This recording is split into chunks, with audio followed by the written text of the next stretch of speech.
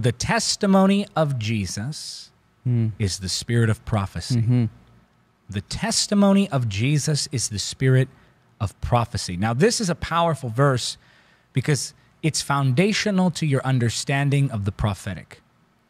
All true prophetic ministry focuses on Jesus.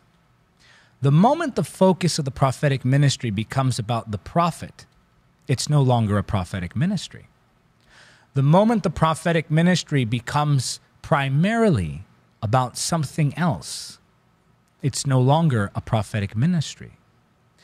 But so long as the prophetic ministry remains fixed, focused, attentive on Jesus himself, it's a prophetic ministry. Jesus is the focus of prophecy. Jesus is the centerpiece of prophetic declaration. Jesus is the purpose, ultimately, of the prophetic. If Jesus is the focus of prophecy, the word is the foundation of prophecy. Now, if the word is not your foundation, you're going to find yourself wandering into the strange and the bizarre. Right. I know of many anointed prophetic ministries that started well, but because the emphasis was on the gift, because the emphasis was on the wow factor, because the emphasis was on something else other than Jesus, over time, the focus began to change. And what happened was, in many cases, ministries shut down. Please hear me. People lost their minds. Right. You get into the prophetic, and if you're not grounded in the word, you'll lose your mind. You'll lose your focus. You will lose your sanity. Why? Because you're delving into the spiritual realm. When you're prophetic, you move into realms beyond this world. Think about that. Really think about what the nature of prophecy is. You are seeing, hearing, looking into, entering into a whole different realm. And if you enter that realm, if you catch a glimpse of that realm, if you listen to that realm, but you're not grounded in the word, you're not focused on the person of Jesus, my friend, you will lose your mind. You will lose your mind. You will lose your ministry. You will lose everything you hold dear in your spiritual life if you lose your focus on Jesus. So I want to give you these scriptures. I'm going to read a few scriptures just as a foundation because I need to. You really do need to hear this. I mean, I could just jump right into the 9 signs. Right. But you really do need to hear this introduction because this is going to lay a firm foundation for you. Jesus is the substance of the spiritual realm. The moment you remove him from the equation, you have no absolute. You have no grounding, and you're wandering, searching, flailing through the spirit world. Now, Jesus is the focus of prophecy, and the word is the foundation. 2 Peter 1:19-21 says this, "We have also a more sure word of prophecy, whereunto ye do well that ye take heed, as unto a light that shineth in a dark place, until that day and the day star arise in your hearts, knowing this first, that no prophecy of the Scripture is of any private interpretation." Excuse me. So here, the Scripture is telling us that there is a firm foundation. The Scripture is telling us that we do have a more sure word. Verse 21, "For the prophecy came not in old time by the will of man, but holy men of God spake as they were moved by the Holy Ghost." So, Jesus is the spirit of prophecy, the focus of prophecy. The word is the foundation of prophecy. Now, here's what prophecy does. 1 Corinthians 14:3, "But he that prophesieth speaketh unto men to edification and exhortation and comfort." So now here, we see the three things that prophecy does: edification, exhortation, and comfort. Now, exhortation and comfort, that's encouragement, that's comfort. Edification can sometimes be correction. So some people use this verse to try to say, well, that sounds too mean, or that sounds too harsh. That couldn't possibly be the prophetic gift. When in fact, edification has to do with correction. Edification has to do with setting straight, making right. 1 Corinthians 12:7 says, a spiritual gift is given to each of us so we can help each other. Now, this is different than the office of the prophet. I'm talking about a prophetic nature or a prophetic gift. So what I'm going to give you here are 9 signs of the prophetic nature. I'm not talking about the office of the prophet. I'm talking about prophetic nature. So the prophetic office would be a whole different message for a whole different time, and these signs wouldn't necessarily be the only things that indicate the office of a prophet. So I want to talk to you about 9 signs of your prophetic nature. But before I do, Steve, how's the chat doing? So the chat's doing amazing right now. Again, guys, go ahead and like, comment, and share this stream. I think this message is so timely for a lot of people because we're living in times right now where we need clarity. We need a new, fresh word from the Lord, especially with the things going on. So sit tight, guys. Stay focused with us. I left in the comment section, make sure you're taking notes. So like I said, you never know what the Holy Spirit will drop right onto you while you're listening to this message. So continue to write notes, continue to like, continue to comment, and continue to share this stream. Sign number 1. Sign number 1, discernment. 1 Corinthians 12:10 says, to another the working of miracles, to another prophecy, to another discerning of spirits, to another diverse kinds of tongues, to another the interpretation of tongues. This is 1 Corinthians 12:10. So this here is talking about the discernment or the discerning between two spirits. Now, let me make this clear. Being judgmental, being suspicious, being negative is not the same as being prophetic. There are some people who are very, very, very suspicious, very, very, very cynical, very judgmental, and they try to pass off their cynicism as discernment when it's not. The gift of discernment is not the gift of criticism. It's simply the ability to see what spirit someone is coming in, whether it be the Holy Spirit, whether it be a demonic spirit, whether it be the spirit of man. Keep in mind that when someone teaches something you don't like, or when someone preaches with the style that you don't prefer, or when someone looks a certain way that you don't trust, that's when the flesh rises.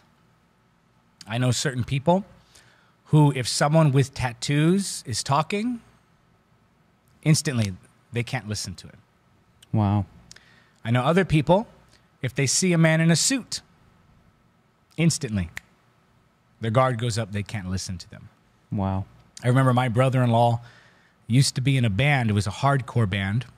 And if you don't know what hardcore music is, it's very loud music. I was never a fan of the music style.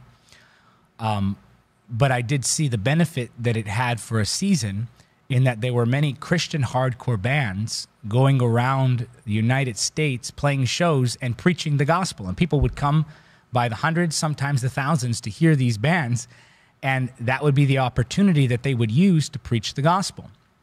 And I remember my brother-in-law's band is playing, and their band is playing a song that's evangelistic, talking about coming to the cross, talking about getting your sins forgiven, and so forth. People got saved that night.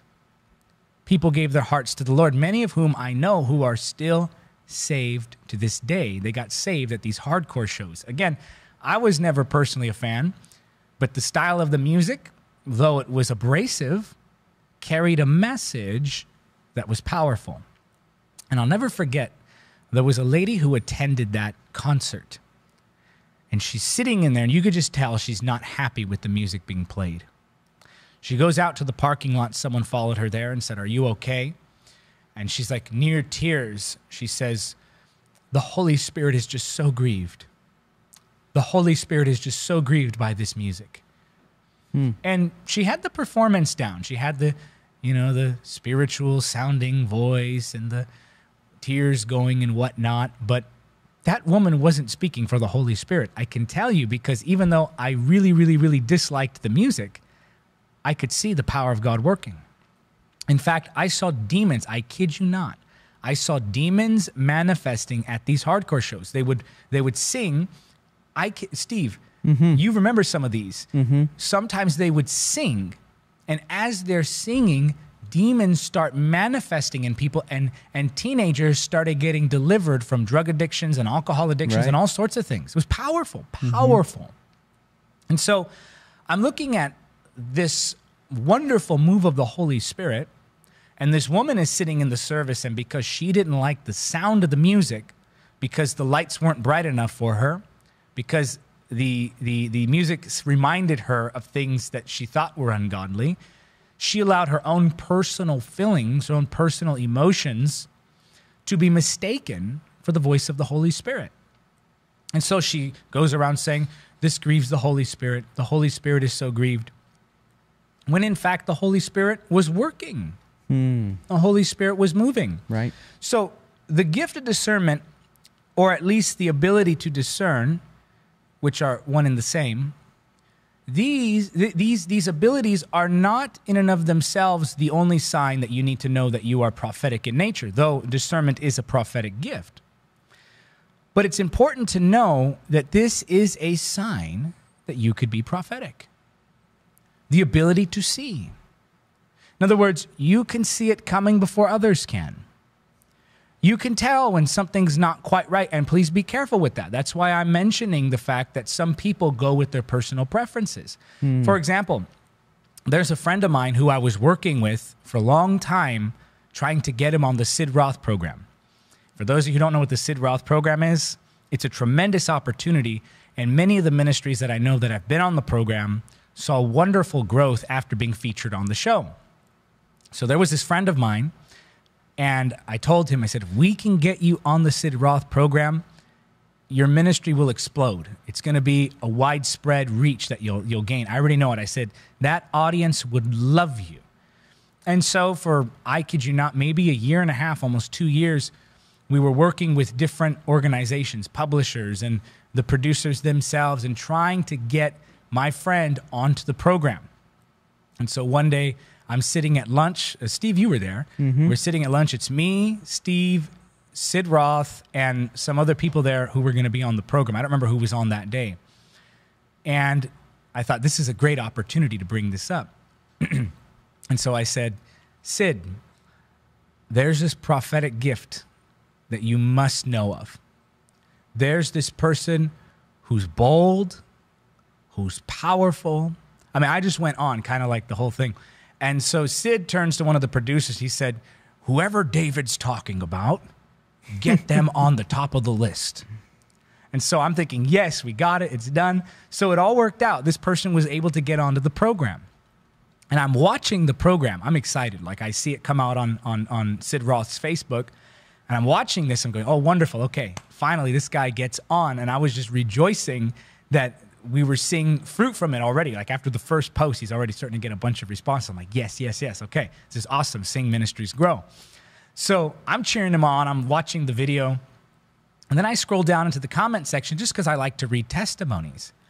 I scroll down into the comment section, and I see somebody put probably one of the most foolish statements I've ever seen.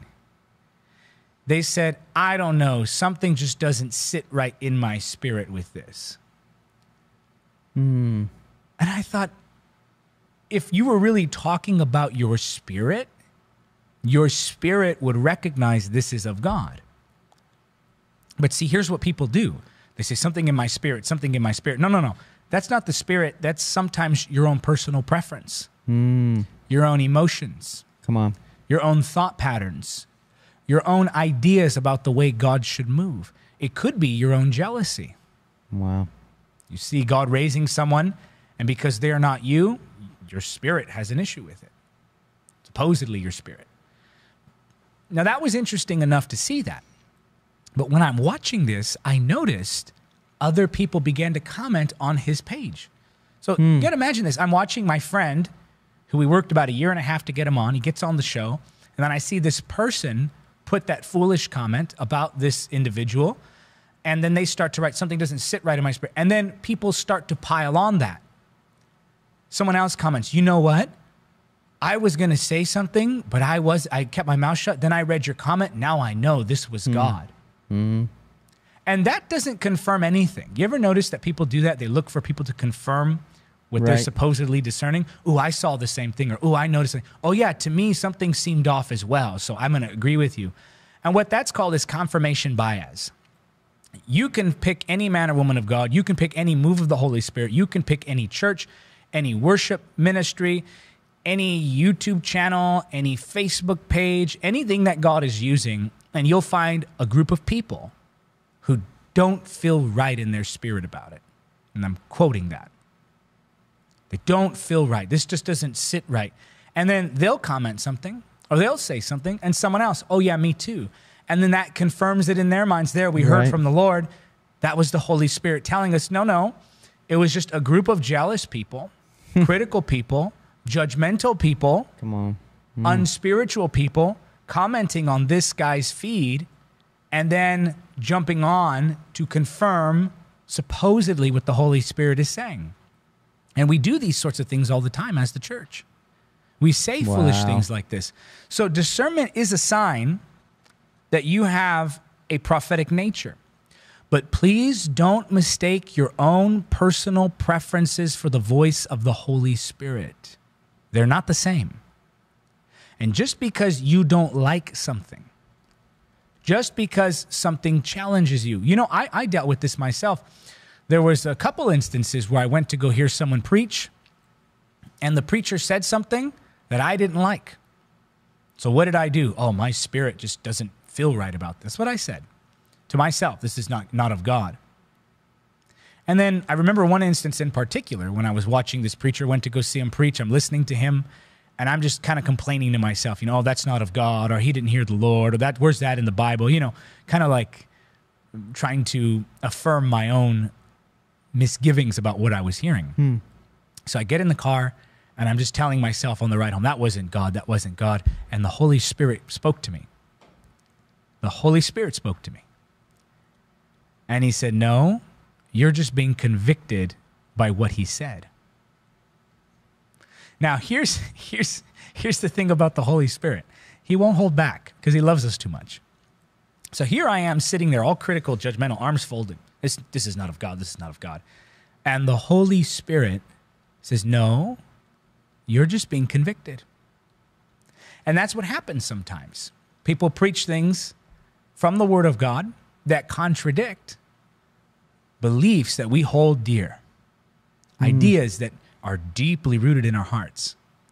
And when God tries to speak to us, we spiritualize our stubbornness. Please hear me now, people of God. We spiritualize our stubbornness. Something's not right about that guy. Well, consider that guy's speaking truth and you just don't like the truth.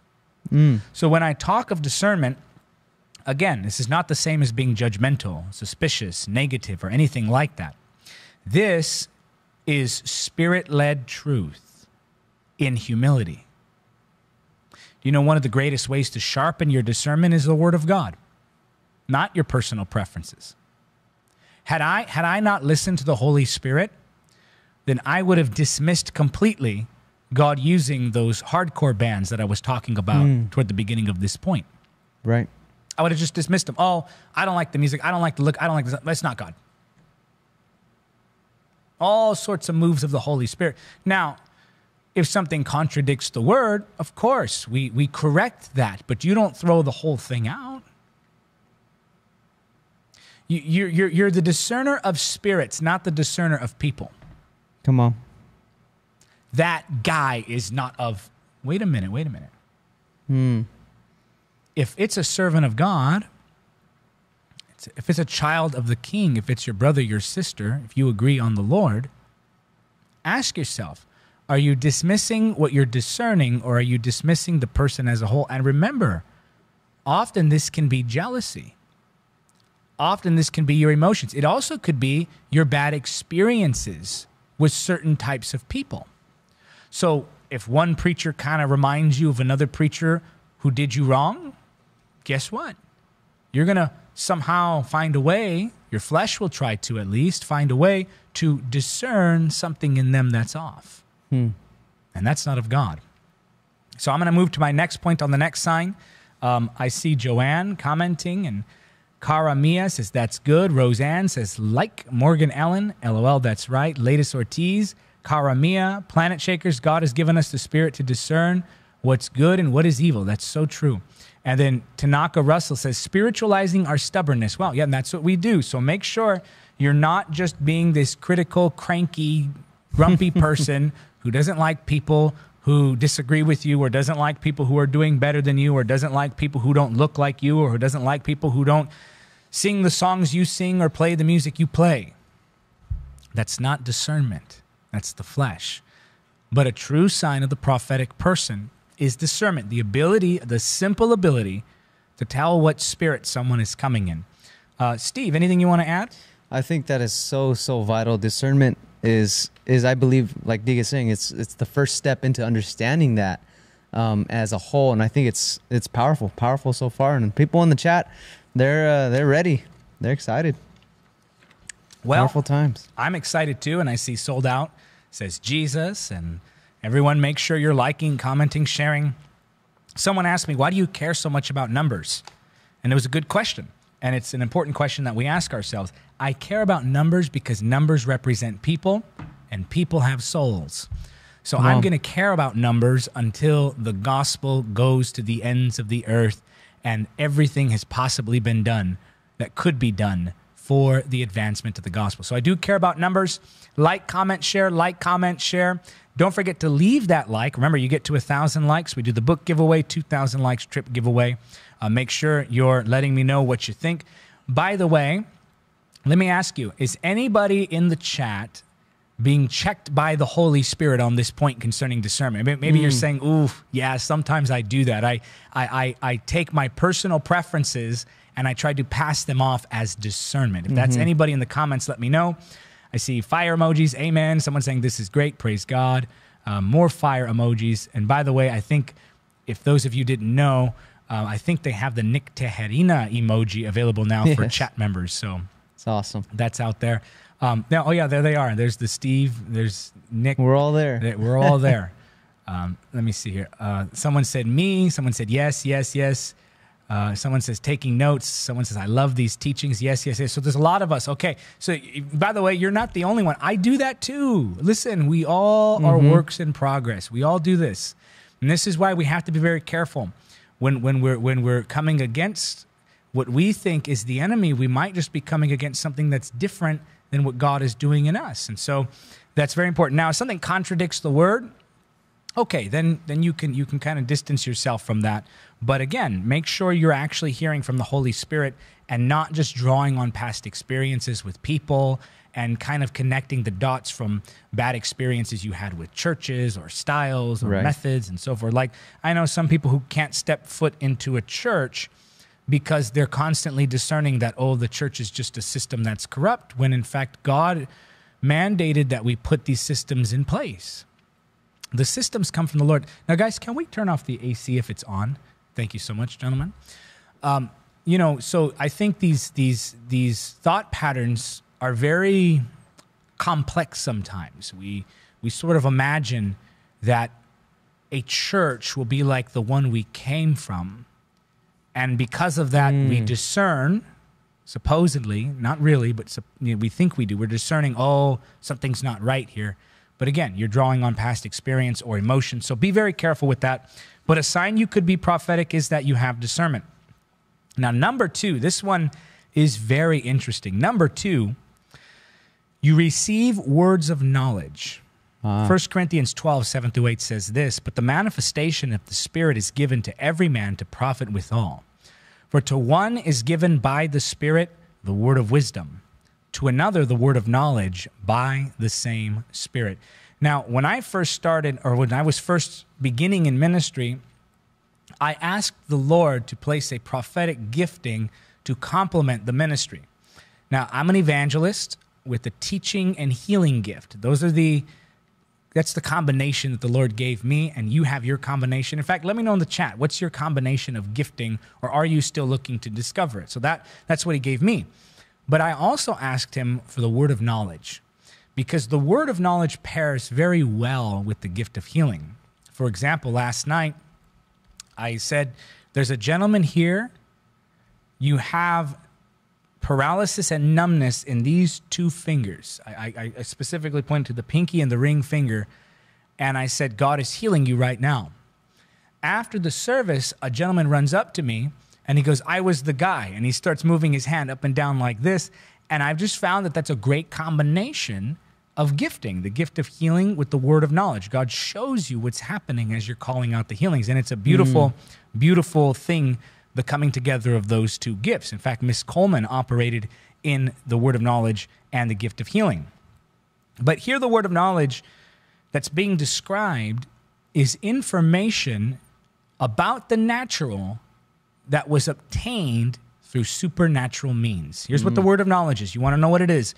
It's information about the natural that was obtained through supernatural means. So then, when I operate in the word of knowledge, when you operate in the word of knowledge, what's happening is that the Holy Spirit is giving you information in regards to the surroundings, to the person you're looking at, maybe that person's past.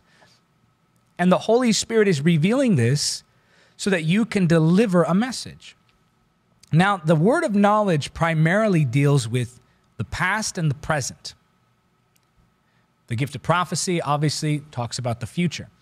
But words of knowledge are prophetic in nature because you're hearing God.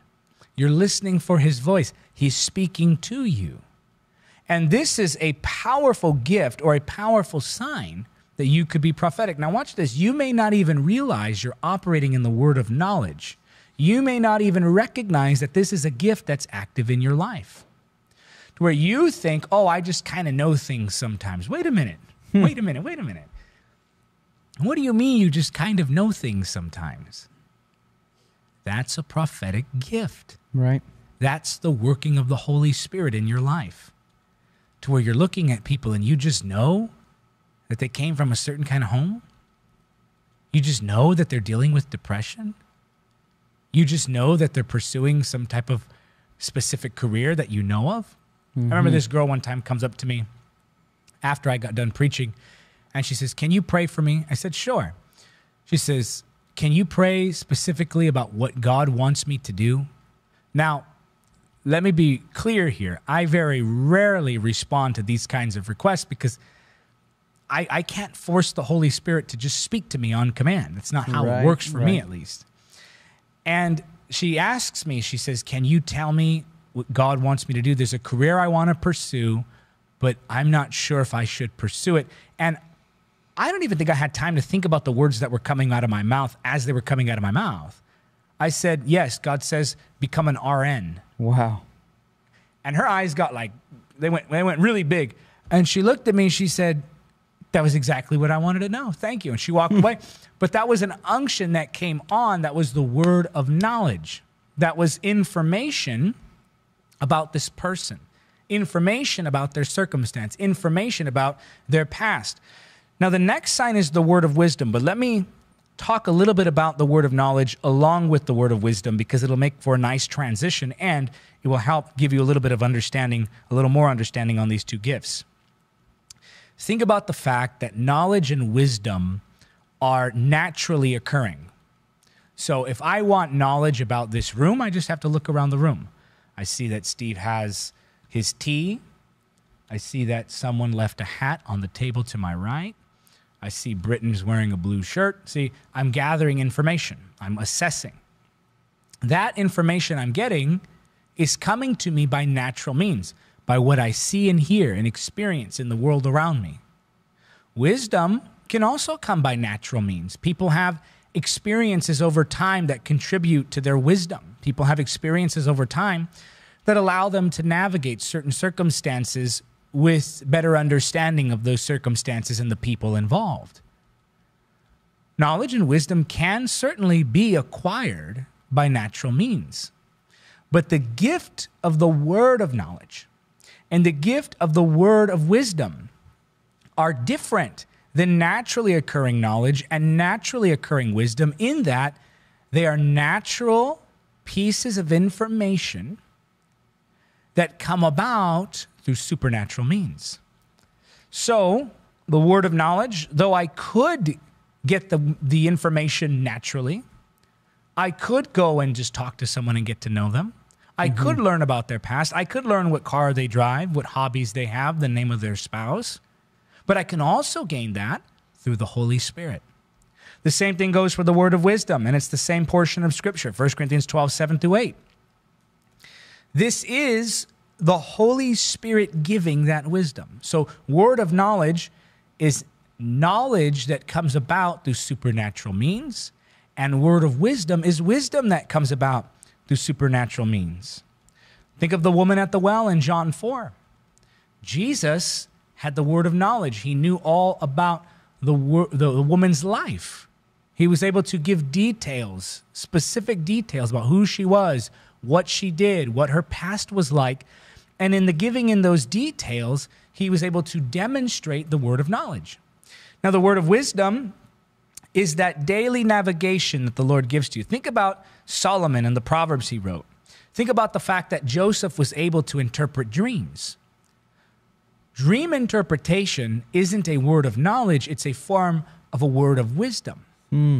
The ability to navigate difficult circumstances, you may think that you just are good at figuring how to find solutions.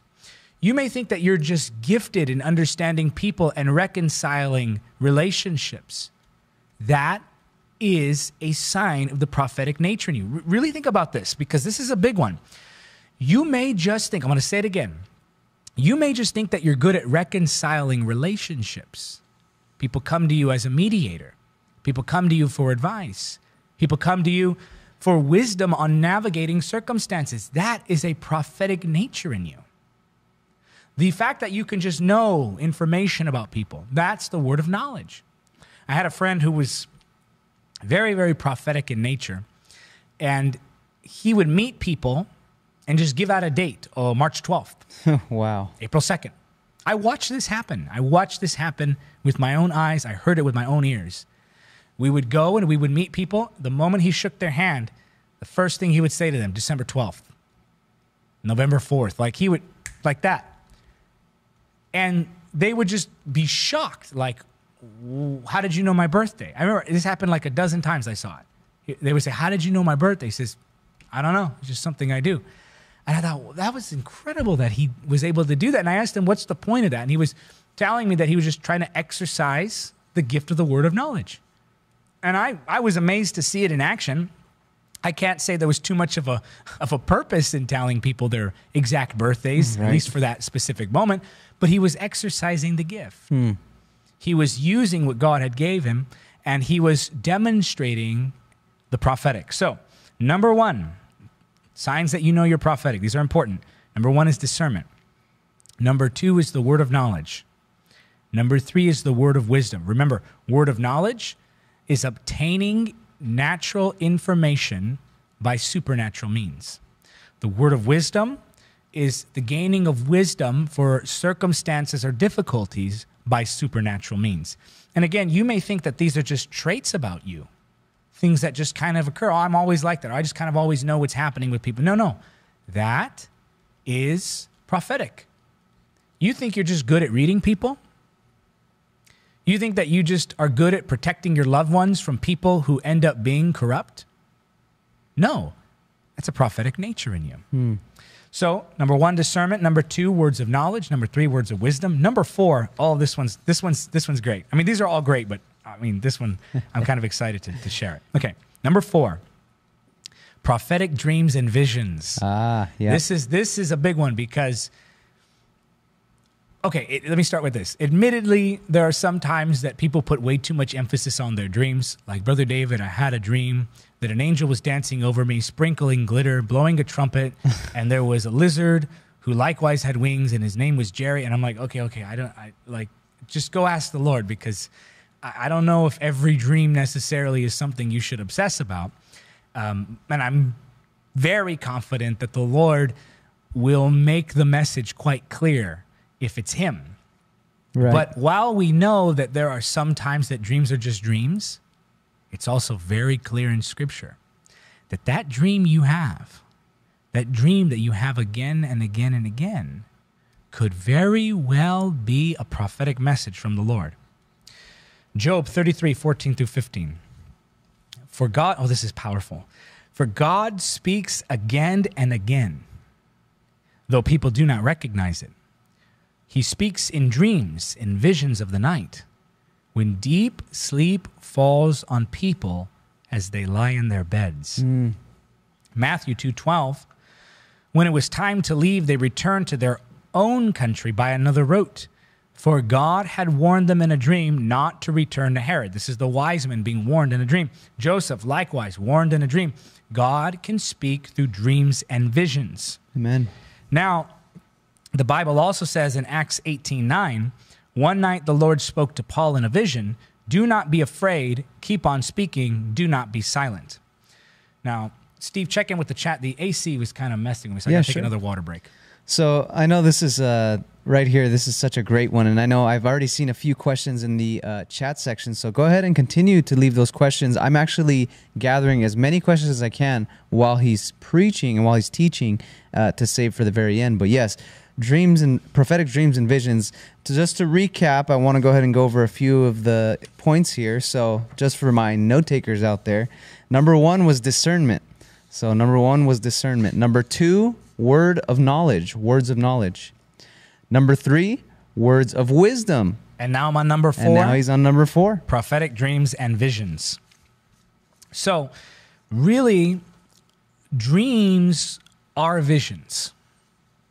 So I know there's dreams and visions, and we talk about that. And in a way, they are different. But really, dreams should be under the category of visions. Dreams are visions in the night. They are things that God shows us while we lie in our beds, while we're sleeping, while we're in a certain sleep state. God speaks to us through dreams, and that's perfectly biblical. This is solid biblical truth. I could think of a couple situations where, for example, I had a dream about a demonic being.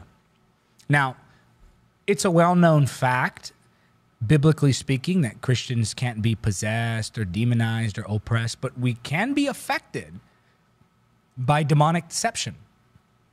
That deception becomes thought pattern.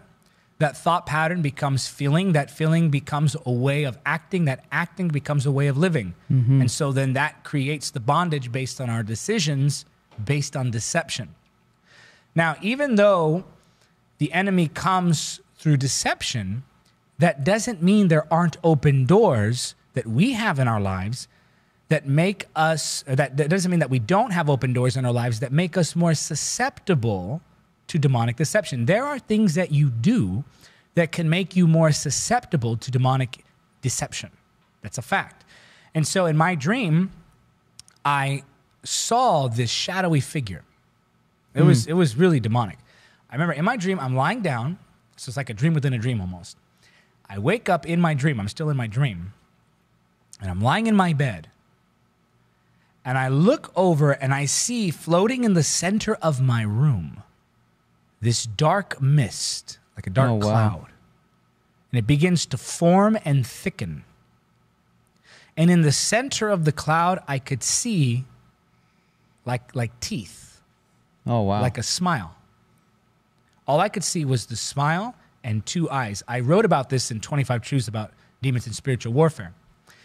And in my dream, the boldness of the Holy Spirit came over me.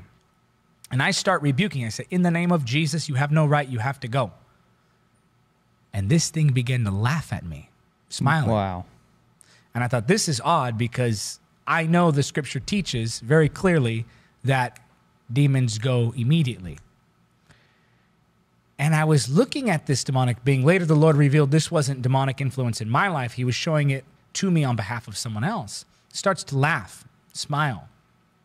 And I said, you have to go in the name of Jesus. I kept reiterating. I says, you have no right. And I says, yes, I do. It smiled, almost laughing as it said it. It said, wow. Yes, I do. And I thought, how? And it answered me. It said, there's someone in your family who's practicing necromancy. Oh, my goodness. And then I woke up. I called my grandmother, who basically has information on the whole family tree. She is the one that is contact with everyone, and she keeps up with the details on everyone's lives. And I asked her, I said, Nani, I had this dream last night, and the Lord gave it to me as a warning for someone in our family. I said, somebody's practicing necromancy. And without hesitation, she said, I know exactly who you're talking about. And I've been praying for them. Let me call them and tell them the dream that you had that's warning them. For those who don't know, my family came from the occult. My great-great-grandfather was a very high-ranking official in certain parts of the occult, and it was a very interesting past that we have as a family. So some of that I still practice in certain parts of my family. And so it was a shocking dream to me. And I said, Lord, why was it that this demonic being was able to hold its place? The Lord made it clear to me that this was influence in someone else's life, but he gave me that warning for them, guys. Mm-hmm. He gave me the warning so that they might be set free from that influence that caused deception. Wow. And so that was one way that the Lord warned me. That was like a demonic warning, like a warning about the demonic, I should say. Another dream I had, by the way, in the chat, let me know. If you ever had an interesting dream, let me know a little bit about it in your comment section here.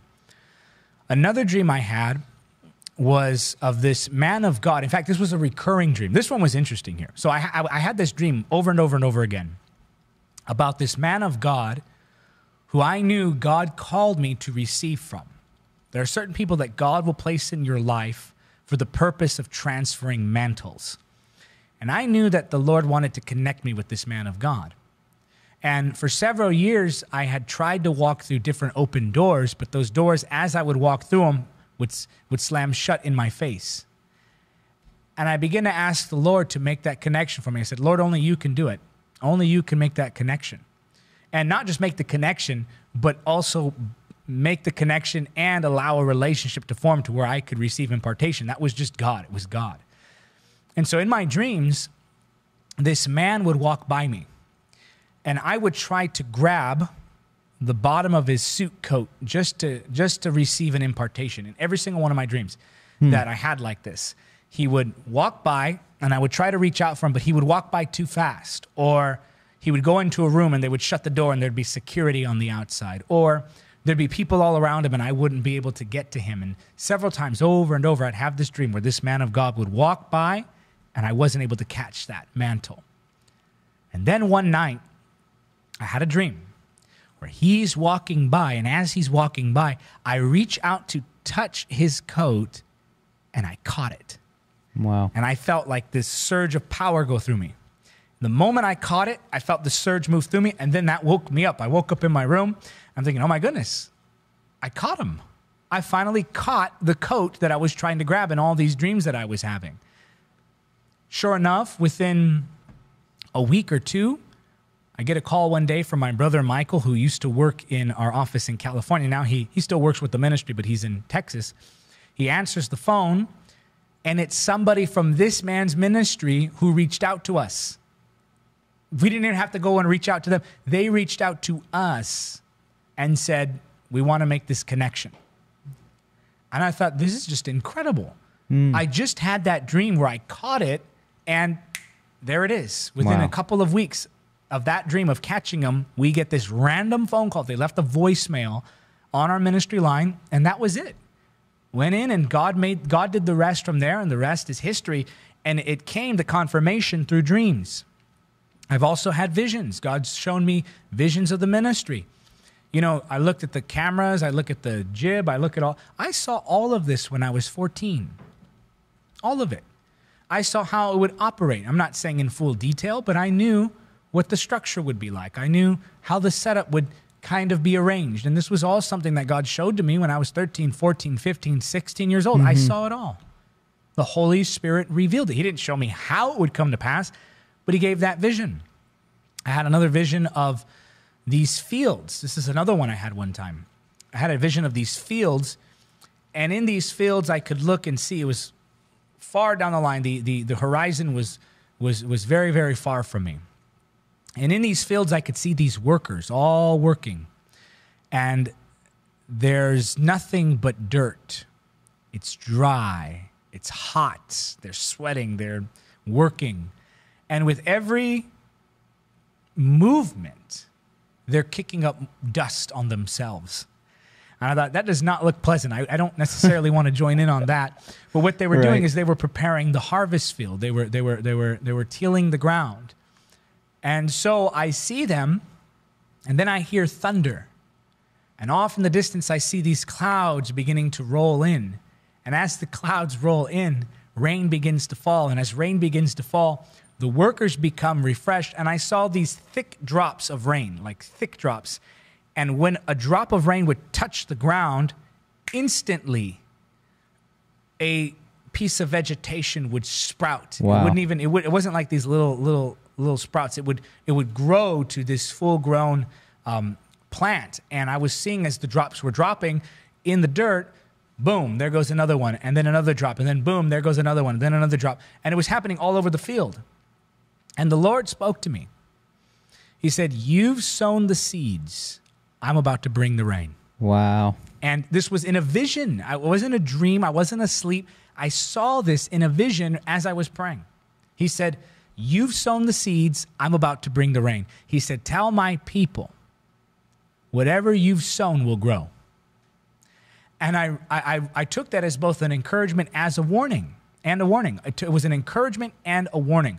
You've sown the seeds. I'm about to bring the rain. So the things you've sown that were evil, they're going to bring forth evil. The things you sown that were good, they're going to bring forth good. He says, you've been sowing. I'm about to bring the rain. There was much more to the vision than that, but that's just kind of an example of how the Lord works with that.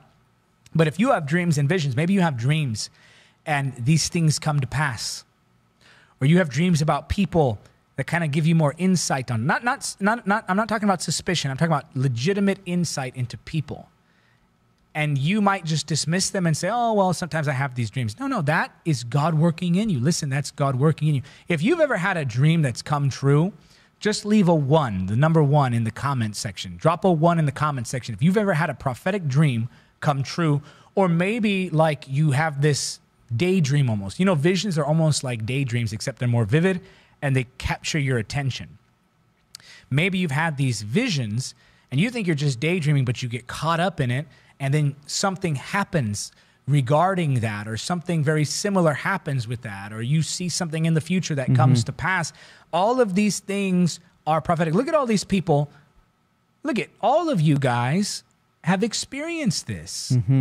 People of God, this is the prophetic in you. So let God confirm it today in Jesus' name. This is the prophetic in you. And we're barely on key number 4. Okay. So number 1 is discernment.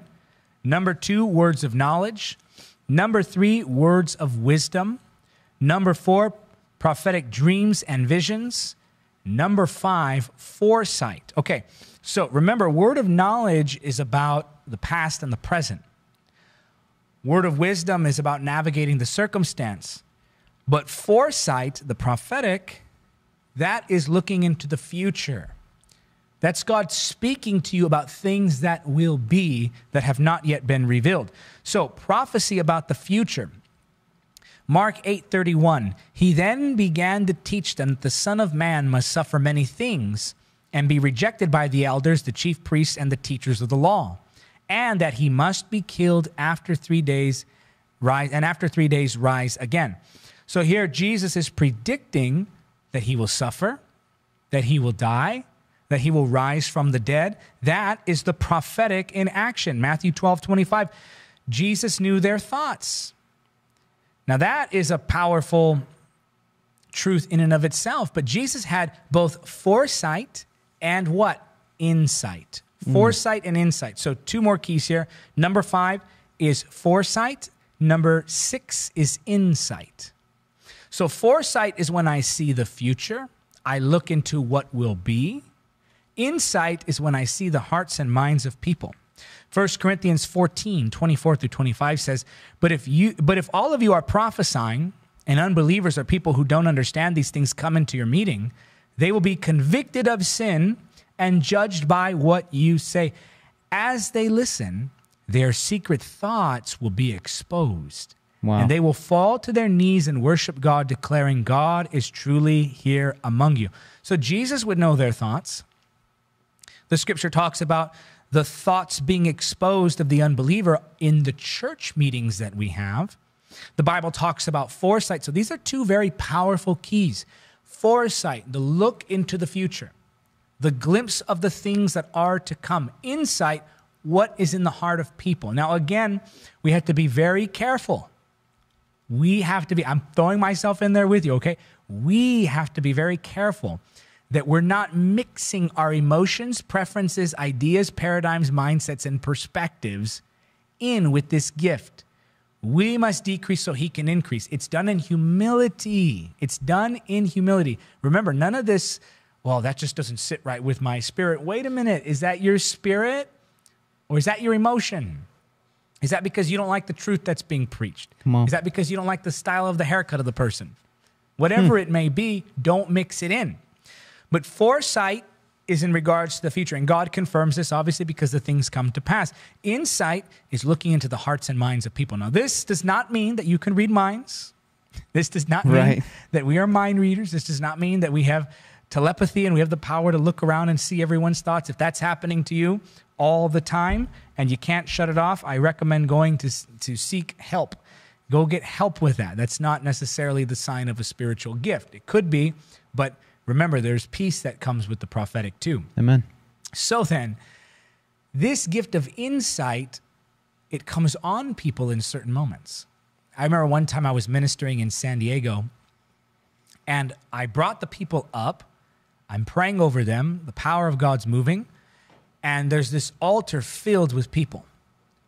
I'm standing over them ministering the word of God, praying, prophesying. My eyes are closed, hands are lifted, and I hear this boy yelling to my left, I want to see your glory. I want to see your glory. I want to see your glory, telling the Lord. I stop and I turn toward him, and I pointed at him. I said, you just asked to see God's glory, and he wants you to know he's going to touch your life right now. And the power of God came on him. Wow. I found out afterwards that that little boy was not shouting. That little boy was not even speaking. That little boy was not even whispering. Wow. That little boy was thinking, praying in his mind, I want to see your glory. I want to see your glory. I want to see your glory. And I picked it up in the prophetic. I'm not a mind reader. I can't just turn this on and off whenever I'd like. It was just a supernatural moment. That's all I can say about it. There's nothing other than that to be said. It was a supernatural moment. And I heard in the spirit this little boy's thoughts. I heard his thoughts. I heard what was going on in his mind, in my mind, in that moment of supernatural power. Only God can do that. Now that is insight, and God will show you these things. It's not necessarily that you see in people. It's that you're seeing in the Holy Spirit, and the Holy Spirit sees in people. So I look through the Holy Spirit's eyes, not my eyes. Wow. There's no natural means of acquiring this, okay? There's no natural means of even confirming this outside of what the person can confirm what was going on in their hearts. You can't say, Lord, I want that, and practice all these different things to get it. And same thing goes with dreams and visions. You can position yourself in the Spirit to receive more prophetic insight, but you can't do anything to directly gain it. You get what I'm saying? It's about positioning myself in the Spirit. It's about surrendering my ear to the Lord. So I can position myself to listen. I can quiet the things around me so that I can listen, but I can't make God speak anything. So when I talk about sharpening the prophetic gift or stirring up that gift or becoming more prophetic, I'm not talking about acquiring words of knowledge, or here's how you search out for the words of knowledge. No, don't get into that. That's like New Ageism, guys. But rather, I'm talking about how to hear the Holy Spirit. I'm talking about how to yield to the Holy Spirit himself. And in yielding to the Holy Spirit himself, you become positioned to receive more dreams and visions. You know, I have more dreams and visions when I pray at night because I go to sleep praying in tongues. Oh, wow. I go to sleep when I call me crazy, but I go to sleep thinking in tongues. I say, Holy Spirit, whatever you want to think through me, think it. Now, I can't claim to prove that that's scripturally something I can back up. It doesn't contradict the scripture, which is important, but it's not something I teach dogmatically. But that's just something I do. Holy Spirit, take over my thoughts too. Even think through me. And there are times when I'm in that realm, praying at night, where I do feel like I'm no longer here. Wow. I get taken to a different place. And in that season, or in that moment, when I go to bed, dreams and visions. When I wake up, discernment, insight, prophecy, words of knowledge, words of wisdom. Why? Not because I'm acquiring the gift, not because I'm forcing God to speak in ways he's not wanting to speak. You can't do that. All you can do is position yourself to hear. Anyone that ever tells you, here are the keys to getting more of this or getting more words of knowledge, be very, very cautious. I'm not saying cancel the person. I'm saying like a watermelon, eat the watermelon, spit out the seeds, okay? Don't take in everything that you're told. Have biblical foundation.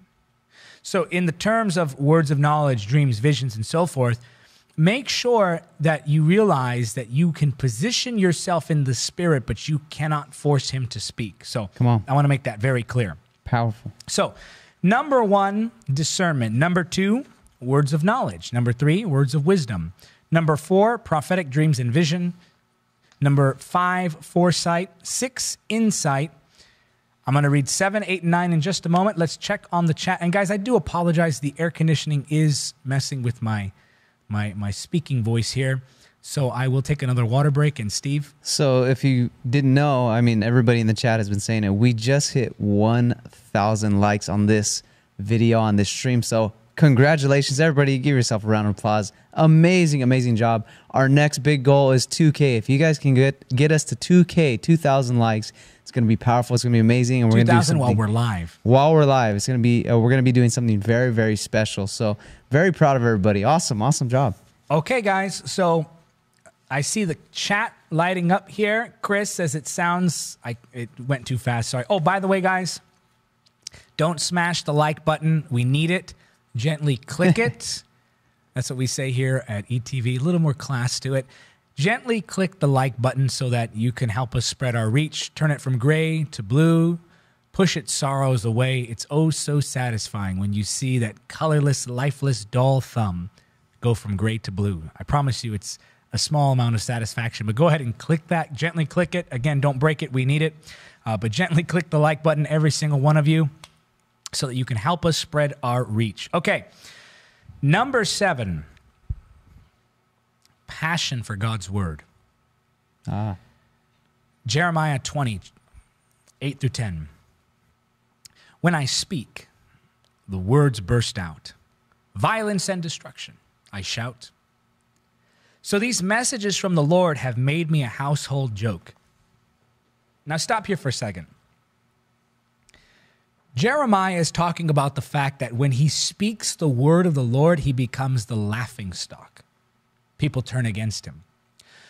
You will find, as a prophet of God, that when you declare truth, people turn against you. Oh, you better be ready for that. No. I'm not saying when you share your opinion. I'm not saying when you share some weird new doctrine that's not backed by Scripture. I'm not saying when you share what you received in your emotions.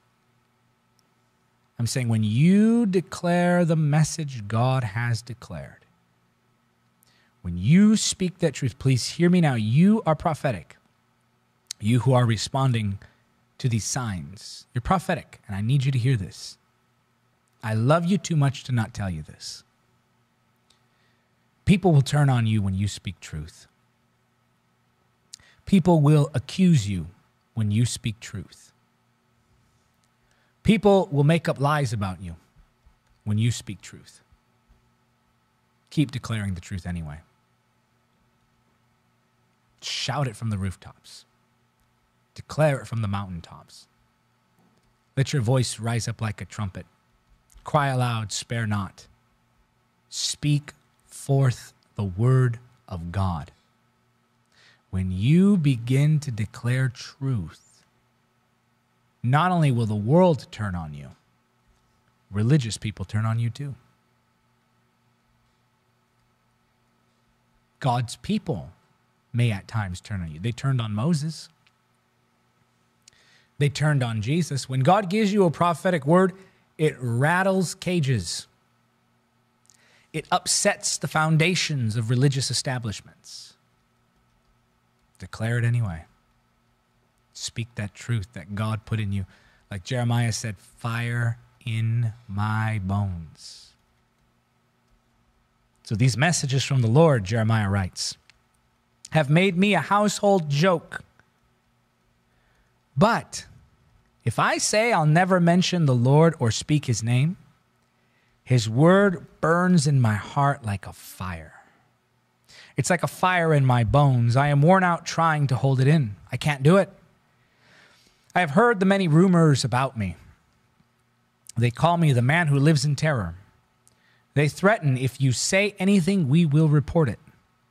Even my old friends are watching me, waiting for a fatal slip.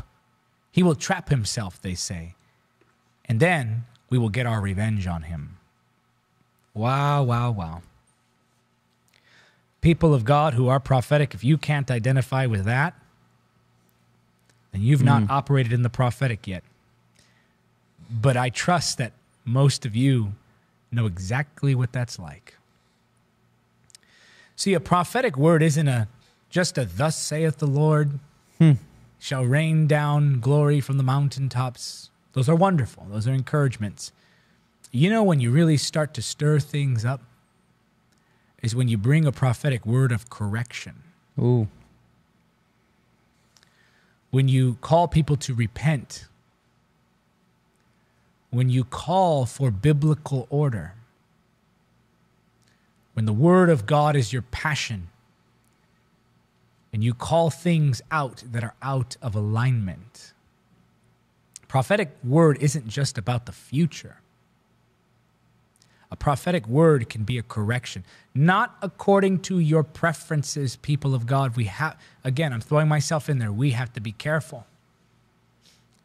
A prophetic word will stir things up and people will speak against you. They'll wait for you to trap yourself. They'll wait for you to slip up. They'll plot against you. They'll plan against you. They'll talk about you behind your back. They'll do anything they can. They'll even try to intimidate you. They'll do anything they can to keep you from speaking that truth. Do you know why? Because the truth works. The truth has power. So all anyone can do against the truth is silence it. Because once it's out, it's out. And this is what prophetic people do. They carry a passion for the word of God in their hearts. They have more of the word, not less. We have to be rid of this mindset that the less of the word of God that we have, the more prophetic we are. I've seen it all too many times. In fact, I'll just use myself. I used to do it often. I would grab my notes right before I was about to preach, and I would say, I had these notes, and I'd crumple them up. And I would say, I was looking for a paper to crumple, but I need all these. Yes, I would crumple up the notes, and I would say, I was going to preach this, and I'd crunch it up. And I'd say, but God, as I threw the notes, wants to move. Now, sometimes that is the Lord, yes. Sometimes God says, no preaching right now, just pray. Sometimes he'll do that. But this mindset that the word of God is somehow dry and that prophesying is the refreshing that we're looking for, it's dangerous. You're putting your gift and your calling in danger when you don't reverence the word. Right. Hear me again. You are putting your prophetic calling in danger when you don't reverence the word. That's the mindset people have. Oh man, God moved. He didn't even get to preach the word. That's what I used to say. Oh man, it was so great. He preached maybe 5-10 minutes, and then after that, it was just God. Whoa. Again, I'm not saying that can never happen. There are services where that will be the case. But fundamentally speaking, the word should be your foundation of ministry. Amen. Remember, Jesus is the focus of prophecy. The word is the foundation of prophecy. When you remove the word from your prophetic ministry, you start to declare your opinions and call them prophetic words. Wow. Wow, wow. When you remove the word from your prophetic ministry, you start to prophesy out of your imagination and say that it's a word from God. No, true prophets love, know, defend, and reverence the word. They put the word high above their opinions. They put the word high above dreams and visions. They put the word high above words of knowledge. Those are all great. We need them all. We should experience them all. And I hope we have more dreams and visions. I hope we have more words of knowledge. I hope we have more gifts of prophecy at work in the church. But we cannot forget the word. True prophetic people love the word. I kid you not. A friend of mine told me that he went to a church service. I don't know who it was. I never named preachers, so this is about no one in particular. Years ago, a friend of mine told me a story about how he had, at the time, years ago, attended a meeting where this guy was prophesying. It was a local church, no one on television or the internet, nobody you would know, just some local church he went to. And this guy gets up and he closes the Bible. He says, I don't really want to read from this today. This just confuses me. Let's just prophesy. I heard that. I said, are you kidding me? Confuses you. It's if the word of God, let me make this straight. If the word of God causes you confusion, it's because you're clinging to lies. The only time there can be confusion is when you try to put two mindsets together. I'm confused. This confuses me. You know why? Because you're clinging to lies and trying to fit them into the word, and it's not going to work. You're trying to force God to say something he's not saying. And be very careful, because if you prophesy out of your imagination, it will come back to bite you. If you prophesy just out of your own emotions, it will come back to bite you. I understand that we should be gracious, and I understand that we should exercise our gifts, and I understand that it takes time to sharpen spiritual gifts. So I don't want to scare anyone out of prophesying. But I do want to say this: if God's not speaking to you, you're going to look like a fool when what you prophesy doesn't come to pass. There needs to be more reverence for the word, what he's actually saying. And if you're more familiar with the word of God, the more familiar you are with the word, that is the written word, the clearer the prophetic becomes. The clearer you can hear his voice. Well, that's how it works. My foundation is the word. My foundation is what he says in the scripture. And from there, I build my foundation of the understanding of this word. You want to see a true move of God? Reverence the word. So that's number 7. Prophetic people are passionate about his word. We don't take our notes and go, oh, I'm just going to prophesy today. Listen. Jesus is the focus of prophecy. If you have a service and all you're doing is prophesying and demonstrating how accurate you are with words of knowledge, you're in danger. Your soul is in danger. Please hear me. If all you do is demonstrate the gift, but don't show the glory of God, if all you do is move in power while never reverencing that presence, you're in danger. You're in danger. that's borderline witchcraft. I call it charismatic witchcraft, power demonstrations without Jesus. It all points to man. And I don't say that to anyone to attack anyone. I say that because I love the prophetic and I care about your soul. I care about you. God has raised you for such a time as this. Don't allow your prophetic gift to be polluted by New Ageism. Come on. By commercialism. Let it be a beautiful expression of the heart of God that points to the Son, Jesus. And in that, you'll always know the peace of God. In that, you will always know the true presence of God.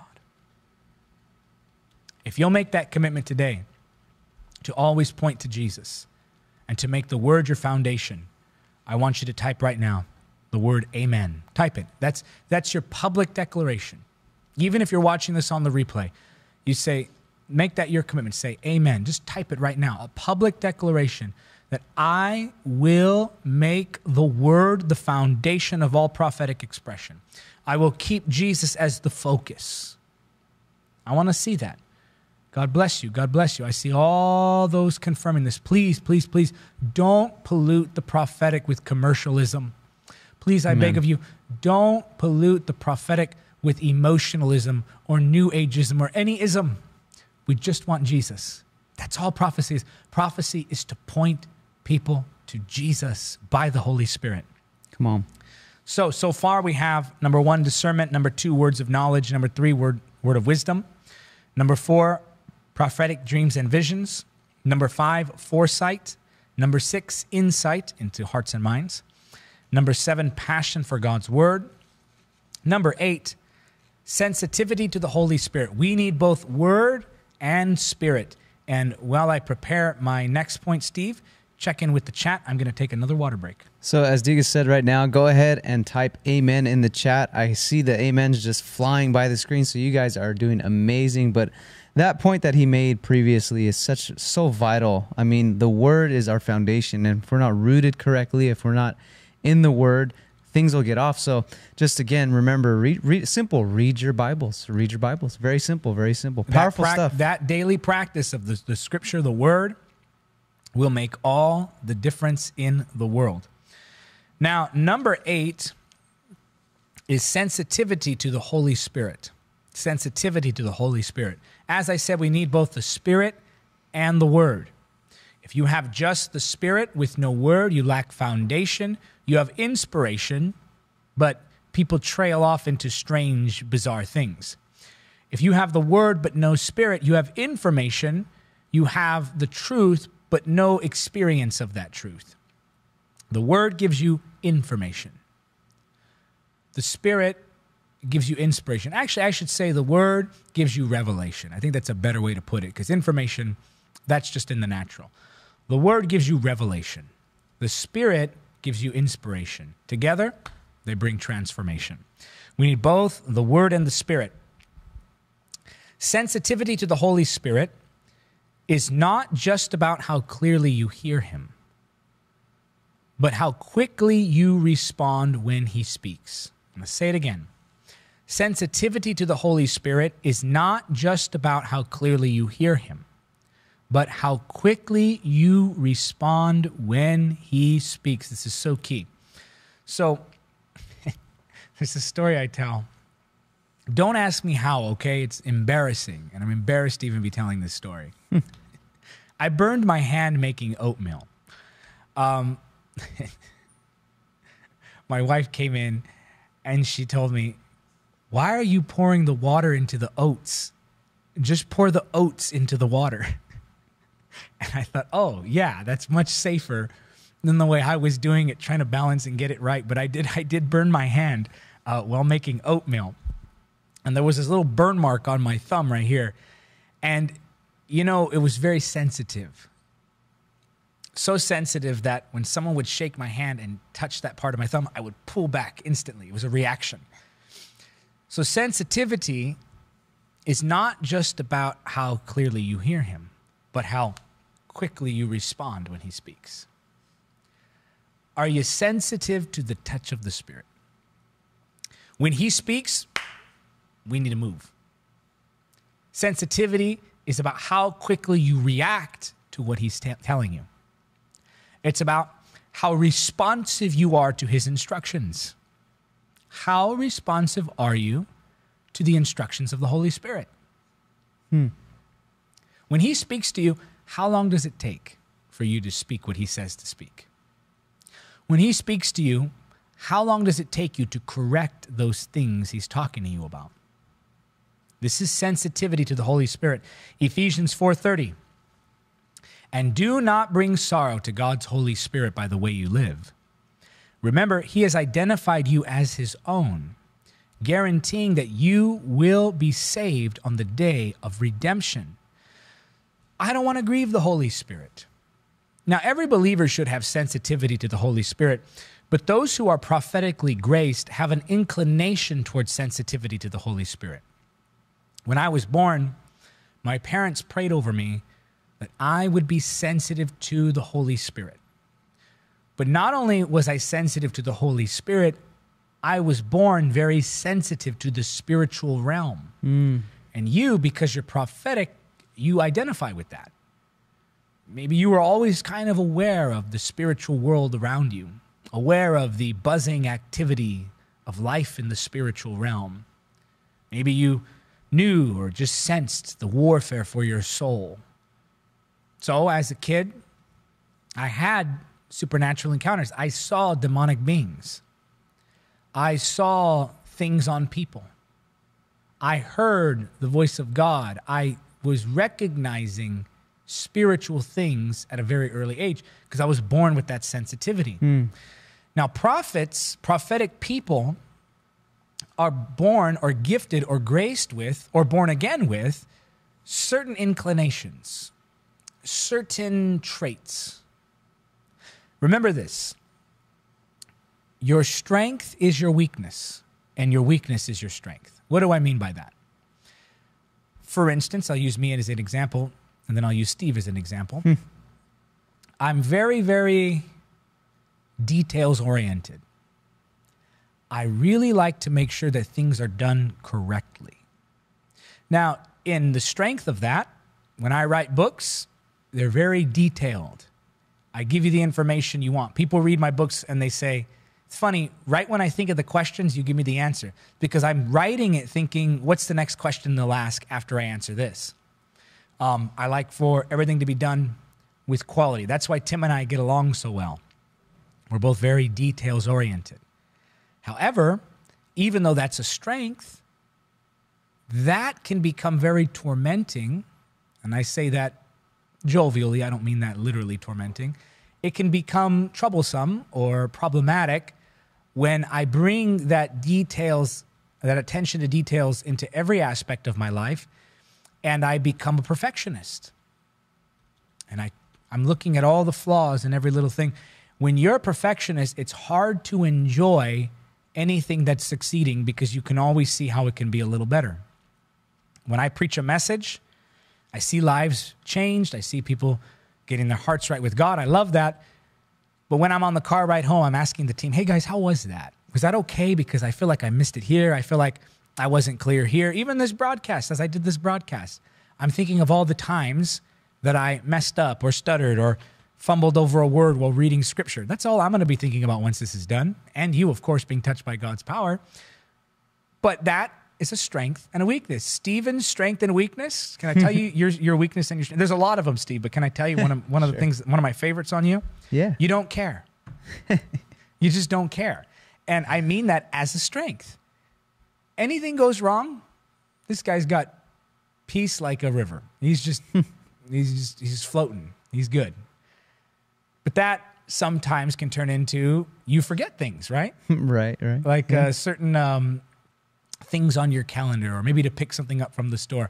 Would you say that's both your strength and your weakness? I would say, yeah. So Steve has a strength and a weakness. You have a strength and a weakness. So prophetic people, your strength is that you're very sensitive. Your weakness is that you're very sensitive. I'm going to say that again. Your strength is that you're very sensitive. Your weakness is that you're very sensitive. Some of the most moody people I know are prophetic people. And it's just the reality. And the people said, amen. You know, you get in these moods. You have these mood swings. Why? Because you sense things in the spirit realm. God doesn't want to change that sensitivity. He wants to capture it. He wants to cultivate it. He wants to direct it. For example, my phone is being charged right now on a power grid. This wire that I'm using to charge my phone, this wire directs the power and makes it productive, and my phone is charged. Now, if I were to touch that same current of power without the wire, it would harm me. Why? Because it's the same power, but it's not being directed. That sensitivity you have in the spirit, God gave it to you. But make sure you're directing it. Make sure you're not becoming defensive and moody and critical and cynical and grumpy and isolated and suspicious of everybody around you. Make sure that along with that sensitivity, you have peace. You have joy. That you're not delving into every conspiracy theory that the prophetic world presents to you. That you're not treating every dream as something you need to obsess about, or you start to feel guilty because you didn't get the meaning of that dream and you're wondering if God's angry with you for not understanding what he was speaking to you. Or you received a prophetic word from someone that maybe just wasn't accurate. But instead of saying it wasn't accurate because you're so sensitive to the prophetic, you want to honor it, you're thinking, well, I don't want to just dismiss it. And so you live in confusion because someone gave you an inaccurate word. See, so these are things that you have to learn about yourself. Prophetic people are sensitive to the Holy Spirit. They're sensitive to the spirit realm. And so you can, if you're not careful, you're going to live in this tension. You're going to live in this paranoia almost. You're going to live in this lack of peace, lack of joy, all wrapped up and tangled in your emotions. That's not a good place to be. And so as a prophetic person, you have to recognize you're sensitive to the Holy Spirit, yes, but you're also sensitive. And that has to be acknowledged. Once you acknowledge your own personal weaknesses, then you can begin to capture them. I'll use myself as an example again. I have this trait where I think about all the possible outcomes. So when planning for something, I'll tell you where it's good. My ability to see the outcomes helps me when I'm putting together a teaching. I can see where people might misunderstand something I'm going to say. Now, I haven't perfected my teaching gift yet. Sometimes I say things that people go, what are you talking about? I'm like, okay, back to the drawing board. You got to rework that. But that ability to be able to see all the possible outcomes doesn't work so well when you're driving. Because then I'm all tense looking, okay, that guy can cut me off here. That guy is speeding. That guy coming up behind me. There's not enough distance between me and him. And so I get really tense when I'm driving. Sometimes the Lord, for the most part, I think I have a good handle on it, but sometimes I get really worked up. Why? Because I'm imagining all the possibilities. Now, that's not necessarily a problem because it did save me from a car accident one time. But if I allow it to cause me to be just this tense, angry, paranoid person, that's not good. So there, again, is something that was captured, that ability to see what the possible outcomes are. In the case of teaching, it's great. In the case of driving, I kind of got to curb that a little bit. And so you have to ask yourself, what is that like in you? What is that thing about yourself that is a strength, but also weakness? I'm telling you, it's sensitivity. It's sensitivity to the spirit realm. And so you as a prophetic person may be able to see things in the spirit, but is it possible? Hear me now. Is it possible that maybe you're the type of person who's easily offended? Is it possible that maybe you're the type of person to hold grudges? Maybe, and see, we spiritualize them. Well, I'm not bitter. That person just has a bad spirit. See, it works that way. And so I want to encourage you. Capture that. Don't get lost in that confusion, the heaviness. I'll never forget one time I was preaching for a pastor, and I was going around the room giving words of knowledge, just prophesying over people. And I saw all sorts of things. Prophetic people, we carry burdens. We carry burdens that are not ours to carry. You look at the people, you're moved with compassion, you see them, and what do? You start to wear what you see on them. He took me to the back room, his office, pulls me aside. He says, hey, you leave those burdens here. I said, what? He goes, I can see you're carrying the heaviness from the people. He said, you leave those to God. Those aren't yours to carry. You as a prophetic person have to know that those things that you're sensing coming on you are not yours to carry. They're the Lord's. And so we may connect with people.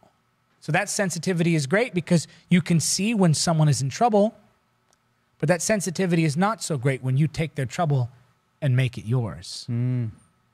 Now, of course, the scripture says to bear one another's burdens, but I'm talking about bearing it in an unhealthy way, to where you have no joy or peace, or you can see the fakes. You can see things that are unfolding in our world, and you become worried about the future. You become worried about what's happening. Don't worry. Don't worry. Jesus is the focus of prophecy. Amen. So before I get to my next point, tell me, prophetic people, do you have that sensitivity? Let me know about it in the comment section. Steve, how's the chat doing? Chat's doing amazing. And like you were saying in this last few points here, everybody, I think, can kind of agree the overall arch and the overall theme of what you're talking about is understanding the Holy Spirit. And I think when we start to realize that and start to harness that, I think these keys on being prophetic are going to flow so easily. So powerful, powerful message. People are receiving. I've seen so many comments of people saying, wow, this really has changed my life. I mean, they're flying by already. So this message is touching many that are watching. So and powerful. They're asking, how do I help myself? Well, ground yourself in the word, in prayer, in worship. Just give it to Jesus. I know that doesn't sound easy, but you got to just stop obsessing about it. Arlene, sensitivity to the Holy Spirit. Terry, right on, like you know me. Well, we know each other. We are the Spirit family, you know. Brenna says dreams. Denise, anxiety and sensitivity. Denise, that is right on, Denise. That is exactly it. Sensitivity can so easily become anxiety, and that is a very excellent point. Great job on that point, Denise. DM, I see man, fire. And Roseanne says, yes. Pamela says, excellent message. Stace says, yes, Lord. Letitia put fire emojis. Edward says, yes, I have that sensitivity that's become my weakness. Let it be your strength, my friend. Let it be your strength. Tammy says she identifies. Ayeye says, ground yourself, root yourself. That's right. You got to brace yourself. Rebecca, not about obsessing over perfection. Yep. Miss Tish says, let go and let God. The old cliche holds true, doesn't it? DM, it says, burning desire of the Holy Spirit. Tiffany says, so true. Well, God bless you all. I'm going to get into the ninth and final point. I'm glad to see this is helping you, and I'm hoping this is helping you to identify a prophetic gift, because I know that there are many of you watching who are, in fact, very prophetic, and we're very thankful to the Lord for what he's doing in your life. Okay, number 9. Here we go. Number 9. Boldness in warning. Now, I don't have a specific verse for this, but if you look out through the entire Old Testament, Jeremiah, Ezekiel, Isaiah, Jonah, even though he ran, these prophets all throughout the Old Testament were given messages of warning. They were given messages of correction. Now, God doesn't call people to fall in love with correcting. I think some people fall in love with the authority. They love the idea that they're the ones to bring correction because they think it demonstrates their authority. But correction is to be brought about not in anger, not in trying to prove a point, not in trying to win an argument. Correction, if it's from God, is brought about in love. Amen. And that love inspires boldness. People who have a passion for the word of God. Remember, that passion is key, because it is the passion for God's word that brings compassion for God's people. It's the passion for God's word that brings compassion for God's people. What do I mean? Well, if I'm passionate about what God says, it means I'm sold on what God says. I'm convinced about what God says. And that produces in me the knowledge of the truth. The knowledge of the truth causes me to look and see people's lives and go, oh my goodness, they're in danger. Oh my goodness, they're not living right. Oh my goodness, they're off on a doctrine or something like that. That's when correction comes. Now, correction, biblically speaking, is to be done in private. The correction of sin is to be done in private. And then you move up the certain modes of correction. This doesn't mean you go around doing theological debates. Because if God is going to correct a doctrine, he's just going to give you the truth. I found that when you correct doctrines that are out of place, the best thing to do is not to attack the person teaching that doctrine, unless, of course, they're under your authority, like in your movement or a leader in your church. And even then, you don't attack them. You bring them in and you correct it in that way. The best thing to do is to take deception and compare it to the Word of God and say, here's what the Word of God said, so this is why this is not true. There's no need to mention people. There's no need to attack people. Right. And as prophets of God, you must be ready to bring that correction, to call sin what it is. Not just so that you can feel powerful. That's not the purpose of it. Not just so that you have something to do. But God brings correction because he wants to bring redemption. Correction is for the sake of redemption. Correction is for the sake of redemption. I'll say it again. Correction is for the sake of redemption. Prophetic people are bold in correcting things that need to be corrected. Not angry, not confrontational per se, not unloving, not prideful, not arrogant. But they're bold in their warning. And sometimes the prophetic will bring warning. When you're correcting, make sure you're aligning with the word. And those are the 9 signs that you are prophetic. Number 1, discernment. Not the gift of criticism, the gift of discernment. Number 2, words of knowledge. The acquisition of natural information through supernatural means. Number 3, words of wisdom. This is the acquisition of wisdom through supernatural means. Prophetic dreams and visions. Foresight, that's looking into the future. Insight, looking into hearts and minds. Passion for God's word, which is the foundation of the prophetic. Number 8, sensitivity to the Holy Spirit. Your strength is your weakness, and sensitivity is not just about how clearly you hear, but about how quickly you respond. It doesn't impress me if you're talking constantly about hearing God, but never doing anything with what you've heard. Number 9, boldness in warning. Those are the 9 signs that you are prophetic. Let's pray now. Let's pray that God would stir up that gift within you. Come on. Father, in the name of Jesus, I thank you, Lord, for your people who you've anointed to walk in the prophetic. And I pray, Lord, that you would stir up that gift. Let them be attentive to your voice. Come on, I want you praying right now. Join your faith with mine right now. I pray you would touch your people, Lord. Let them come to know what it is to be used by you. I thank you, Father, that you're moving in our midst. Just let him touch you right now. It's a mighty flow of the anointing here. Someone watching right now, your left eye's just been healed. Thank you, Jesus. An elbow's just been healed. Thank you, Lord. There's a skin rash. It's going now in the name of Jesus. Tumors on the spine, right on the back of the neck. I rebuke that now in Jesus' name. Come on, church, begin to pray. There's a healing virtue flowing right now.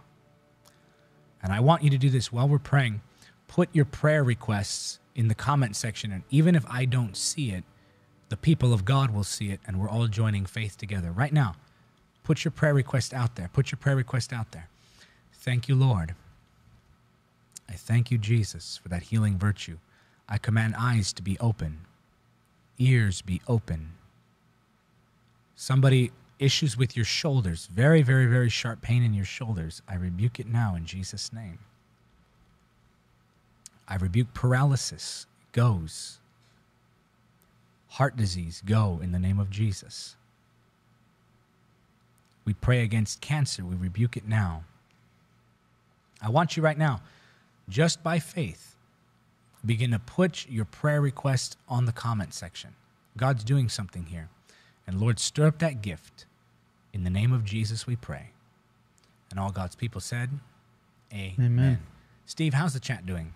The chat is doing amazing, and I see all of your prayer requests here. So go ahead and continue to leave your prayer requests, and we'll see them, and we'll pray for you. So thank you so much, guys. And again, I want to say thank you so much for liking this video. We're at 1.4 thousand right now, so that is amazing. You guys have liked all these videos, or liked this video. So our next goal is 2,000. So if you can do that for us, that'd be amazing. So we're right now, I think we're going to go ahead and go into the Q&A, I want to say. Not just yet. Not yet. My apologies there, my brother. No problem, no problem. I want to read a portion of scripture to you. It's found in John chapter 12, where the Bible says, I tell you the truth, unless a kernel of wheat is planted in the soil and dies, it remains alone. But its death will produce many new kernels, a plentiful harvest of new lives. Those who love their life in this world will lose it.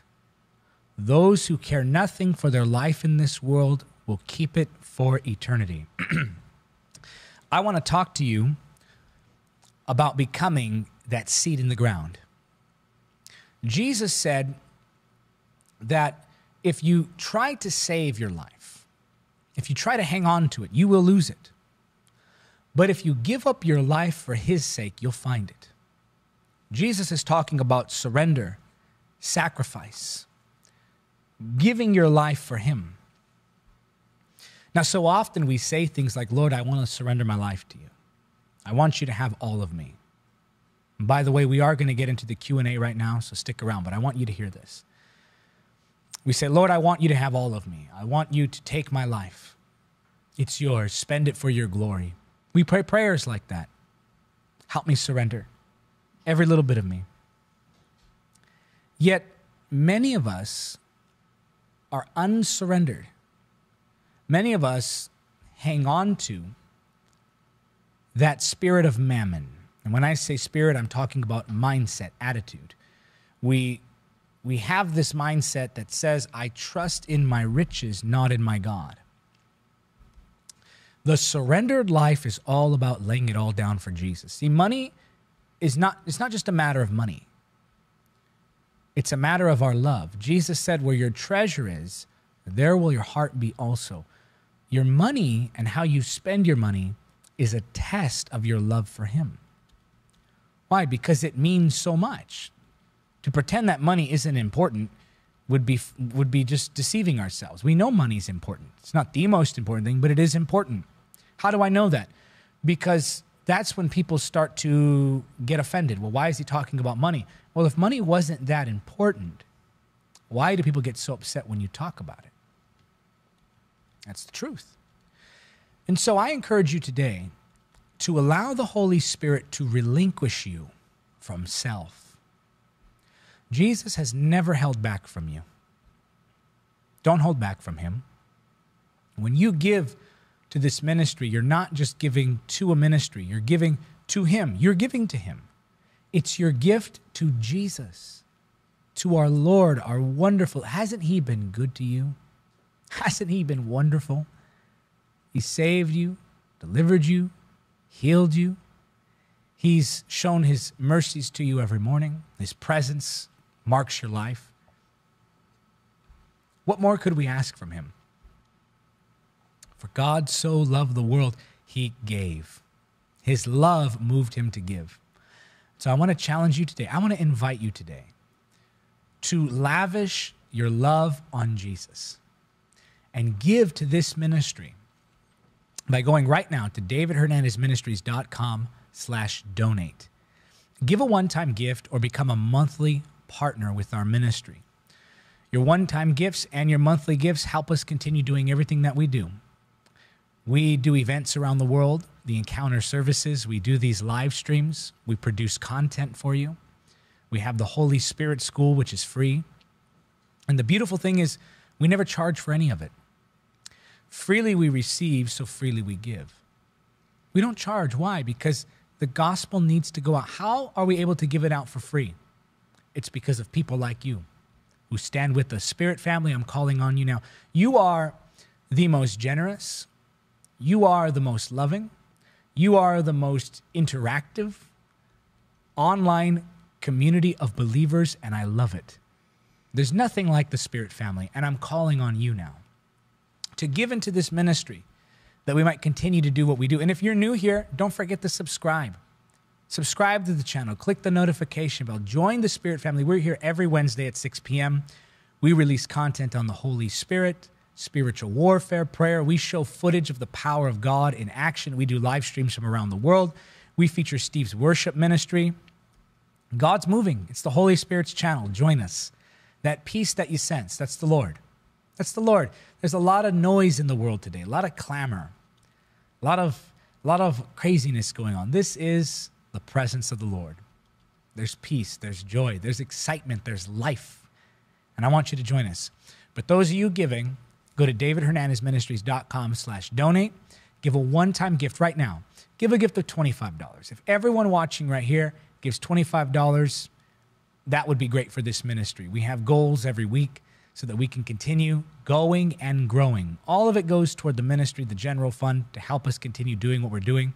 Give a gift of $50. Maybe the next person won't give, so you make up for it and you can take that blessing.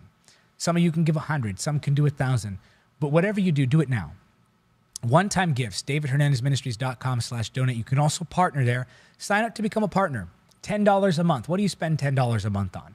I mean, Netflix, Hulu, Starbucks, movie tickets, dinners, whatever it may be.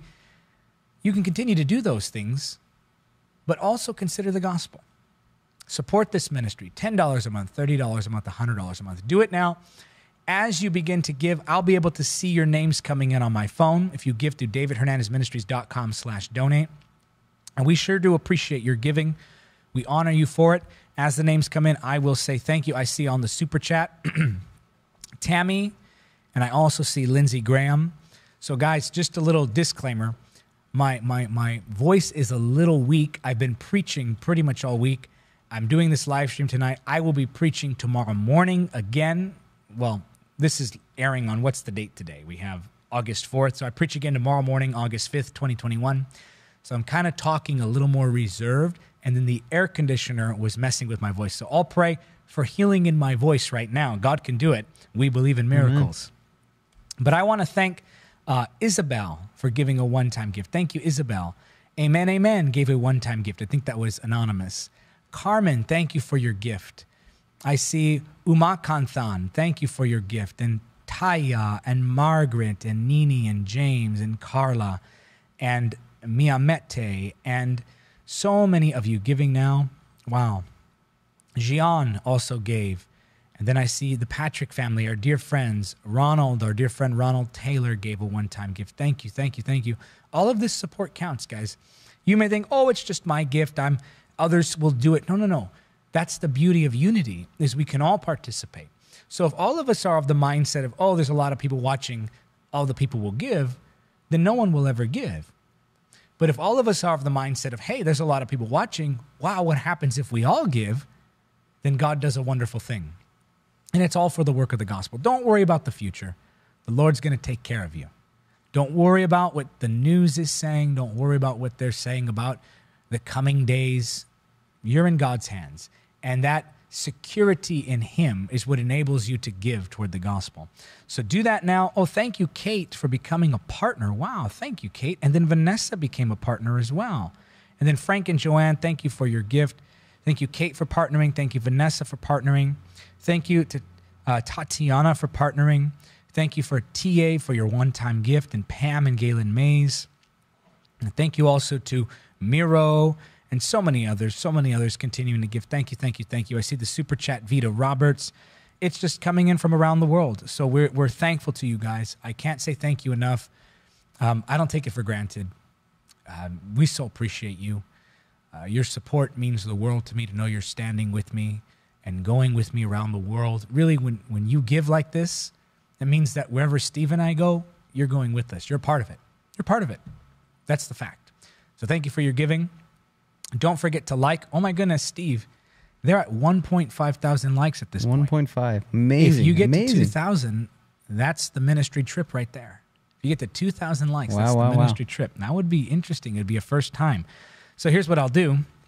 I will announce the book winner, Kim Shara. Kim Shara is our book winner. Usually I do the fanfare and the drag it out, but I want to get to the Q&A. Kim Shara, you're the book winner. Make sure you contact our ministry. We're going to be sending you those books. And who knows, we might be doing a trip giveaway, but it has to be done while we're live. Okay, Steve, we are ready for the Q&A. Ruben, we're ready to drop that over in the comment section. Hold on, wait, before you do, Ruben. Ruben right now is going to put a Zoom link in the comment section. People of God, go to Zoom, ask your question, and then come back to YouTube. If you're not going to ask a question, there's no point in getting on Zoom. We want to maintain, we have a strong viewership. Guys, we've only been doing this format of live stream for what, 4 weeks now? Yeah. Mm-hmm. About 4 weeks. And we're already averaging 12 to 1,300 on a live stream. That's huge. That takes about 6 months on average usually to build to that kind of audience. And here our ministry is already seeing it within the first 4 weeks. This is incredible. So I want to see 10,000 concurrent viewers, and I think we'll go even further than that, 30,000, 40,000, 50,000. We are going to get there. So I'm going to remind you, every Wednesday, 6 p.m., make it your thing. Come join us. If you're in a part of the world that's locked down, you can't get anywhere, this is a wonderful thing to do. If not, then hey, join us anyway. The Spirit Family meets Wednesday, 6 p.m. Pacific Standard Time right here on YouTube. So let's get that up to the next goal will be about 2,000 concurrent viewers. We're already averaging 1,300, which is really good for just 4 weeks of this format of live stream. So thank you guys. We love you. But Ruben is going to drop the Zoom link in there. Please don't all migrate over there. There's nothing... I can't see you on Zoom. Just so you know, right now I can't. Usually I can, but in this setting, there's nowhere for me to see you. So go to Zoom, ask a question. The rest of you stay on YouTube. Okay, Ruben, go ahead with that Zoom link. And Steve, go ahead with setting them up for questions. All right. So if you guys want your questions answered here on YouTube, all you got to do is go ahead and leave them in the comment section where you've been commenting all night. And it's been so amazing to see all your comments. So again, if you want your question answered, I will be looking at them, as many as I possibly can, over on YouTube. So we're going to go ahead right now. I have a few questions that were asked earlier, but I wanted to save them for right now. And I want to go ahead and start off this Q&A with a question from our friend Dominic. And Dominic said, is deja vu spiritual? It could be. I don't have a certain answer on that because the scripture isn't specific on that. So where the scripture is unclear, never be dogmatic. Now, this is where I was talking about prophetic people being very sensitive. We are sensitive. And what I've noticed is that when you don't agree with them on certain things, they get kind of offended. So if I say, oh, deja vu isn't spiritual, they say, well, I believe it is, and they kind of get worked up and upset about it. These are the types of things, just as an example, on a side note, that's a good example and good training in the spiritual realm so that you can learn to not be worked up by these things. But anyway, that's on a side note, specifically on deja vu. It could be. I don't know everything. I only know what the scripture says. And so God can use deja vu. If God uses deja vu, then there's a spiritual element to it. It's also possible that sometimes deja vu is spiritual, sometimes it's not. It could be physiological. It could be circumstantial. There are many factors that can play into it. I don't know what it is exactly. There are theories on what it might be. It could be spiritual. My short answer, I don't know. The scripture doesn't specifically say. So it could be, it could not be. But don't get too focused. These are the things, guys, I mean, when we get off the foundation of the word. So deja vu, I would never teach on it. I would never teach on it in a class and say, oh, guys, this could be this. Why? It may be interesting, but teaching on deja vu, where's the fruit in that? Why would I teach on something where the scripture is unclear? It's not going to bear much fruit. And then people become obsessed with that idea, and it takes them on this trail down to the bizarre and the weird. Not that deja vu in and of itself is super strange, but it's the first step. You know, people start going into those directions, and they want to get into everything. Is this spiritual? Is this spiritual? Is this spiritual? Is this prophetic? Is this prophetic? Is this prophetic? And it just leads you down this road to where you become distracted. So don't wander too far from the word. Never go that second layer. The first layer is deja vu, spiritual or prophetic. The first layer, well, it's not mentioned in scripture, so it could be. And that's where it stops. Don't go down that third, fourth, fifth layer to where now all of a sudden you get deja vu and you're freaking out saying, Lord, what are you trying to say to me? You know what I'm saying? It's the application of these ideas that really can lead to certain things that are concerning. So be careful with that. Well, thank you for that question. Before I jump into the next couple of questions here, I want to go ahead and thank a few people over on YouTube Super Chat. I want to go ahead and thank Carrie. I want to thank Early. I want to also thank, oh my goodness, they're flying by. I want to thank Ada. Thank you so much for your YouTube Super Chat. I want to thank our friend Dylan, and I want to thank our friend Dylan as well. He became an ETV insider, so welcome, welcome. And That's now awesome. he can use those emojis. He's unlocked the emojis, and I want to go ahead and thank Justin. So thank you guys so much for your YouTube Super Chat. I see them, and we appreciate them. We love you. I got some people too, Steve, before you get into that. Go right ahead. Marina became a partner. Cara Dad, thank you for your gift. Nar, thank you for your gift. Kiana, thank you for becoming a partner. Gustavo, thank you for your gift. Eden, thank you for your gift. Angela, thank you for your gift. Nadine and Cynthia and Terry and Jackie and April, Alonzo, Kanzi, Angela again, and then Kidane, and also Chelsea became a partner, and Denise gave a gift, and Michelle became a partner, and Ingrid became a partner, and Chloe gave a gift, and Mioyo gave a one-time gift. Aubrey gave a gift. Soledad. I mean, it's just coming in from all over the world. So thank you. Your generosity just overwhelms me. And we thank you for it. Steve? Okay, so this next question comes from our friend Morgan. Morgan on YouTube. Morgan wants to know, what do you do when a person claiming to be prophetic tries to manipulate you into doing things for them because they claim God told them to, but it goes against the word of God? Don't do it. And don't have contact with that person. If someone is telling you to do something that violates the word of God, I don't even know what to say to that. Right.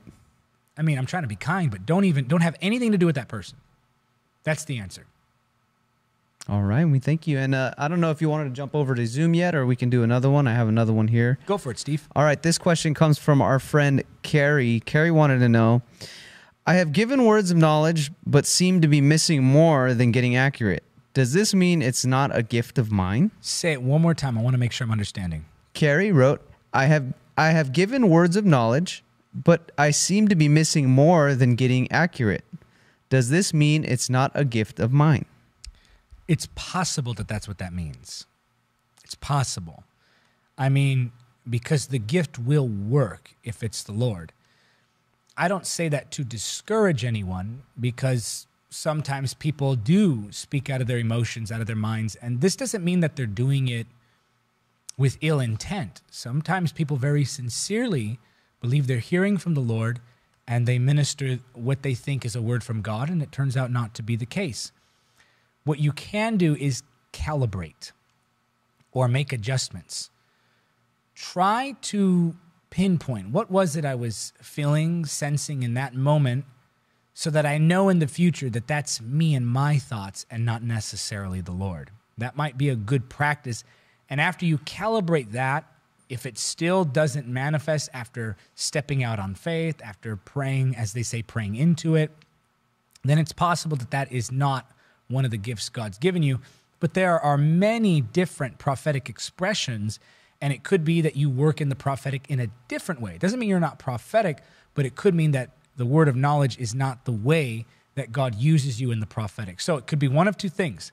It could be A, you have the gift and it's just not calibrated yet, or it could be that the gift is not on your life, but that God will speak to you in other prophetic ways. Either way, nothing to be discouraged about. Keep pursuing the Lord, keep stepping out in faith, and keep asking him to guide you as you learn to harness, calibrate, and use this gift. Amen. Keep on going. Keep on going. Okay, this question comes from our friend Kitty. Kitty wanted to know, in the lucid state, are we able to make choices like which direction to take at a fork in the road? I don't understand the question. I'm going to be honest with you. Are you talking about lucid dreaming? Yeah, I believe it was talking about when you were talking about prophetic dreams and visions. You know, this is what I mean by adding the layers to the prophetic. I have nothing to say about lucid dreaming because the scripture has nothing to say about it. And if you want some guidance on it, get some guidance from some people who've had that experience maybe. But be very, very careful with this. This is what I'm talking about. Be very careful with this.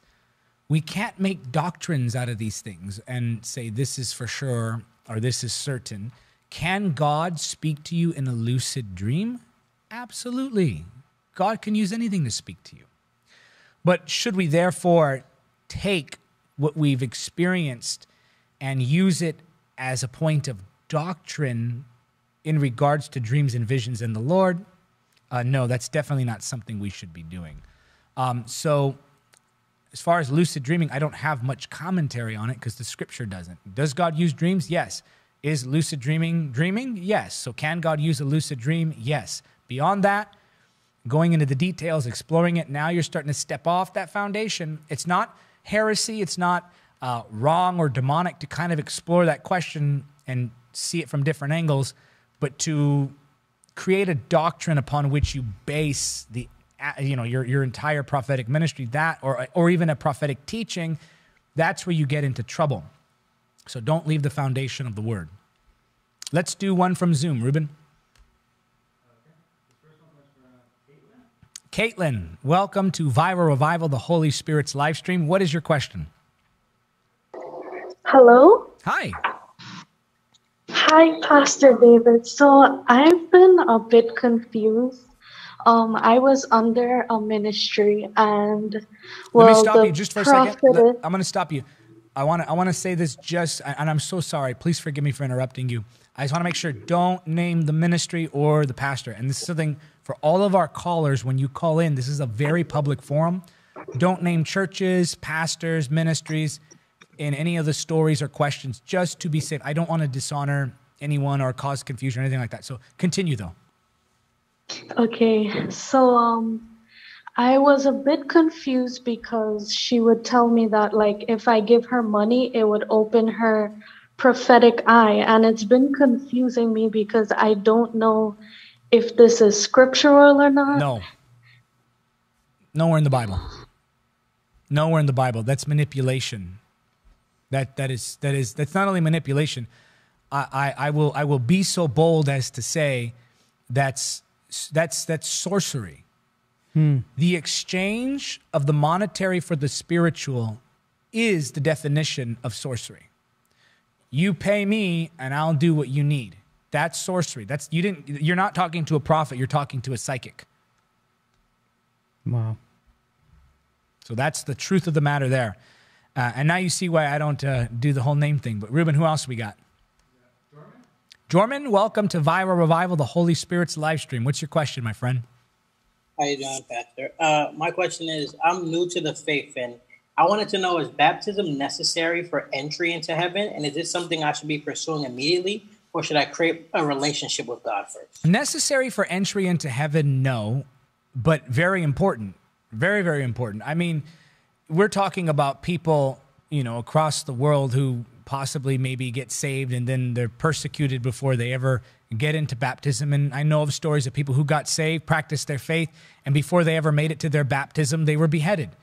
But we are commanded to be baptized. It's something we should do. It's something we should practice. It's a very important thing that we ought to do. Now, I know there's going to be a myriad of disagreements on this particular topic, but, the scripture is clear that we're saved by grace through faith. In who? In Christ Jesus, the finished work of the cross. So anything added to that's works, now you're getting into a works-based gospel. Now, if I'm truly saved, I want to obey the commands that God has given me. And in wanting to obey his commands, I will want to be baptized. So salvation produces works, but works can never produce salvation. So when I am saved, I receive the Holy Spirit. Romans 8:9 makes it clear that I can't belong to God unless I have the Holy Spirit. So when I'm saved, the Holy Spirit comes to dwell in me, and he starts to give me desires. What are those desires? Romans 8:26. Desires, groanings, what? According to the will of God. What is the will of God? It's found in the Word of God. So the Holy Spirit inclines my heart. He bends me toward the will of God. And in doing so, he's going to cause me to want to fulfill every command that God has given to me. And baptism is more than just being put in water. See, there's nothing that's symbolic in the New Testament, or strictly symbolic. Otherwise, what we have is powerless religious ritual.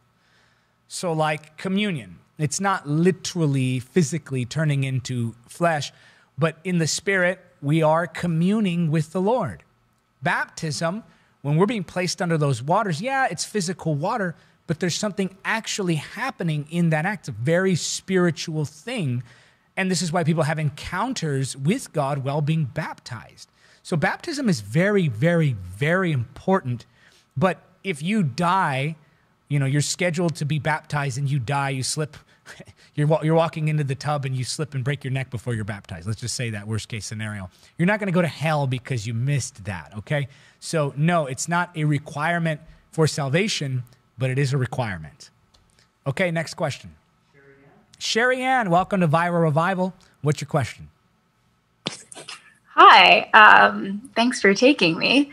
I did have a question regarding like words that people can release prophetically. So I understand that prophecy is meant to correct, encourage, or edify. But recently I met somebody, and obviously I know no mentioning of names. They released a word and it was very, very hurtful to me. And it didn't correct, but it actually like hurt my feelings. It was more like they would list like a Jewish animal that was like unclean and then be like, oh, God revealed to me like that's what you are, or that's who you are. And I'm like, that doesn't, I mean, is that possible? Or is that, I think it was very hurtful, but at the same time, I'm also the type of person that if the Lord wants me to repent over something, I have no problem doing that. If they were so prophetic, not only would they have given you the animal, but they would have given you what it was that caused the Lord to say that about you. You look at all the prophets in the Old Testament and in the New, whenever they called someone out, like John calling out the Pharisees, you brood of vipers, he told them why he was telling them that. So this to me does not sound like a prophetic word, not even close. Okay. Like scripturally speaking. And I'm just kind of, when people ask me these questions, what I'm doing is I'm going back in the catalog, just kind of boom, boom, boom, boom, boom, looking at different instances, trying to find where we would see that. And in this instance, there's no purpose. There's always a purpose to a prophetic word. So the purpose is never just to call you something negative. God does call people negative things. You look at the Old Testament especially, God called people harlots, okay? So he calls them names, but he gives the reason as to why he's calling them these names. So if there was no reason given, there was no direction, then it's not a prophetic word. Prophetic word is always going to give some type of direction, something that comes next. But this does not sound like it. So I would say toss it out. And you know what I like about you? I can tell that you're asking this question because, yeah, it hurts you. But at the same time, you're like, I don't want to miss God on this. And that's what I like, that humility of, okay, I was offended, but I still need to have the humility to approach this and see what God is saying. I love that. And you don't think that God would respond to that? He resists the proud, but what? He gives grace to the humble. He would embrace that, and he would tell you, he would correct you, he would make it very clear. But the fact that nothing was made clear like that, I would say to you, based solely on Scripture, you have every right to toss that out and never think of that word again. Okay, thank you. God bless you. Okay, Ruben, who else do we have? Amanda, welcome to Viral Revival. What is your question? Can you hear me? I can hear you loud and clear. Cool. My question is, do you think bipolar disorder can be confused with being sensitive to the Spirit? Oh, absolutely. There's a lot of things that we can confuse for the Holy Spirit's voice and demonic activity. So bipolar disorder, I don't understand it fully. I know a couple people who have it.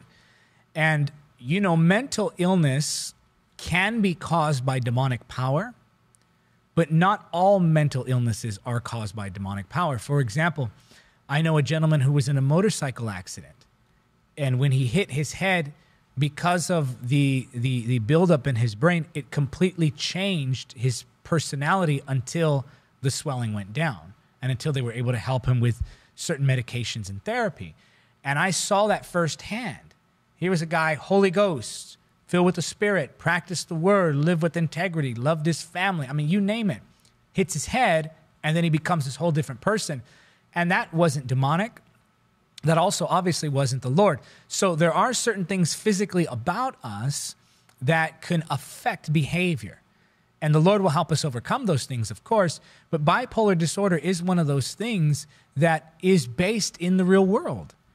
And this is where people, I think, the body of Christ, I think, can do more. The body of Christ does a good job, but can do more in this area of mental illness, because especially in our world, especially in the charismatic world, we, and I'll throw myself in there with everyone, we can sometimes identify something as being spiritual when it is in fact natural. And people become tormented. They go through never-ending cycles of needing deliverance. They feel guilty about what they're struggling with. So again, mental illness can be spiritual, but not all mental illness is. So yes, bipolar disorder, OCD. I know people who have forms of OCD, and what happens with them is they'll have a thought, right? You know, for something as simple as peel the label off the water bottle. And they'll think it, and just a thought. And then once they ask the question, Lord, was that you? Oh, forget it. They're not going to be able to not do it. Because even if they go, well, is that the Lord? I don't think it is. Well, I don't want to miss him. Well, it could, maybe it's just me being me. Well, I don't want to ignore God's voice. Well, I might just be being silly. And they go back and forth because they had a thought. Then they ask the question, could this be the Lord? And then they obsess. OCD, obsessive compulsive disorder.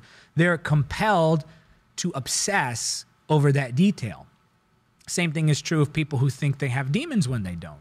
Now, people can be demon possessed. We all know demon possession is a reality even today. Deliverance is a necessity to be practiced even today. But there are some people, sadly, who are dealing with OCD or anxiety or bipolar disorder, who are spirit-filled people, practice the word of God, pray, worship, love people. They're godly characters. They don't have any open doors in their life, as people would say. And they get caught up in this and they become obsessed. So you tell a person like that, well, you probably have a demon and you just don't know it. Well, of course, that's going to cause them to exhibit the behaviors of oppression, because now you're putting it in their head and they can't get it out of their head.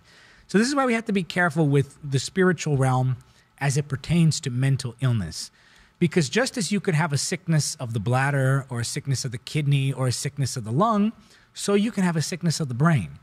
And it doesn't make you any less spiritual just because you struggle with that. Can it be spiritual? Yes. Can it be rooted in a spiritual thing? Yes. In fact, in a way, indirectly, all sickness came about as a result of sin. That's just the fallen world in which we live. And we have to be careful when navigating this for sure.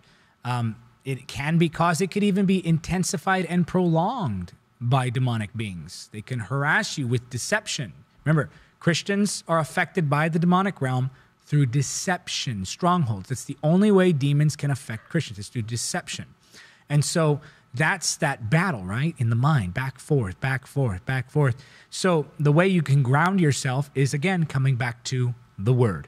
And that is how I will answer that question. Steve, how's YouTube chat doing? Let's get a question from them. Doing amazing. And I want to go ahead and get another question going here. This question came from our friend Aaron. Aaron wanted to know, do you feel that God chooses to speak stronger in the late hour than the daytime hour? I feel most words come at night. Why is that? Any thought? It could just be because you're most aware. I mean, personally, God speaks to me more often in the night.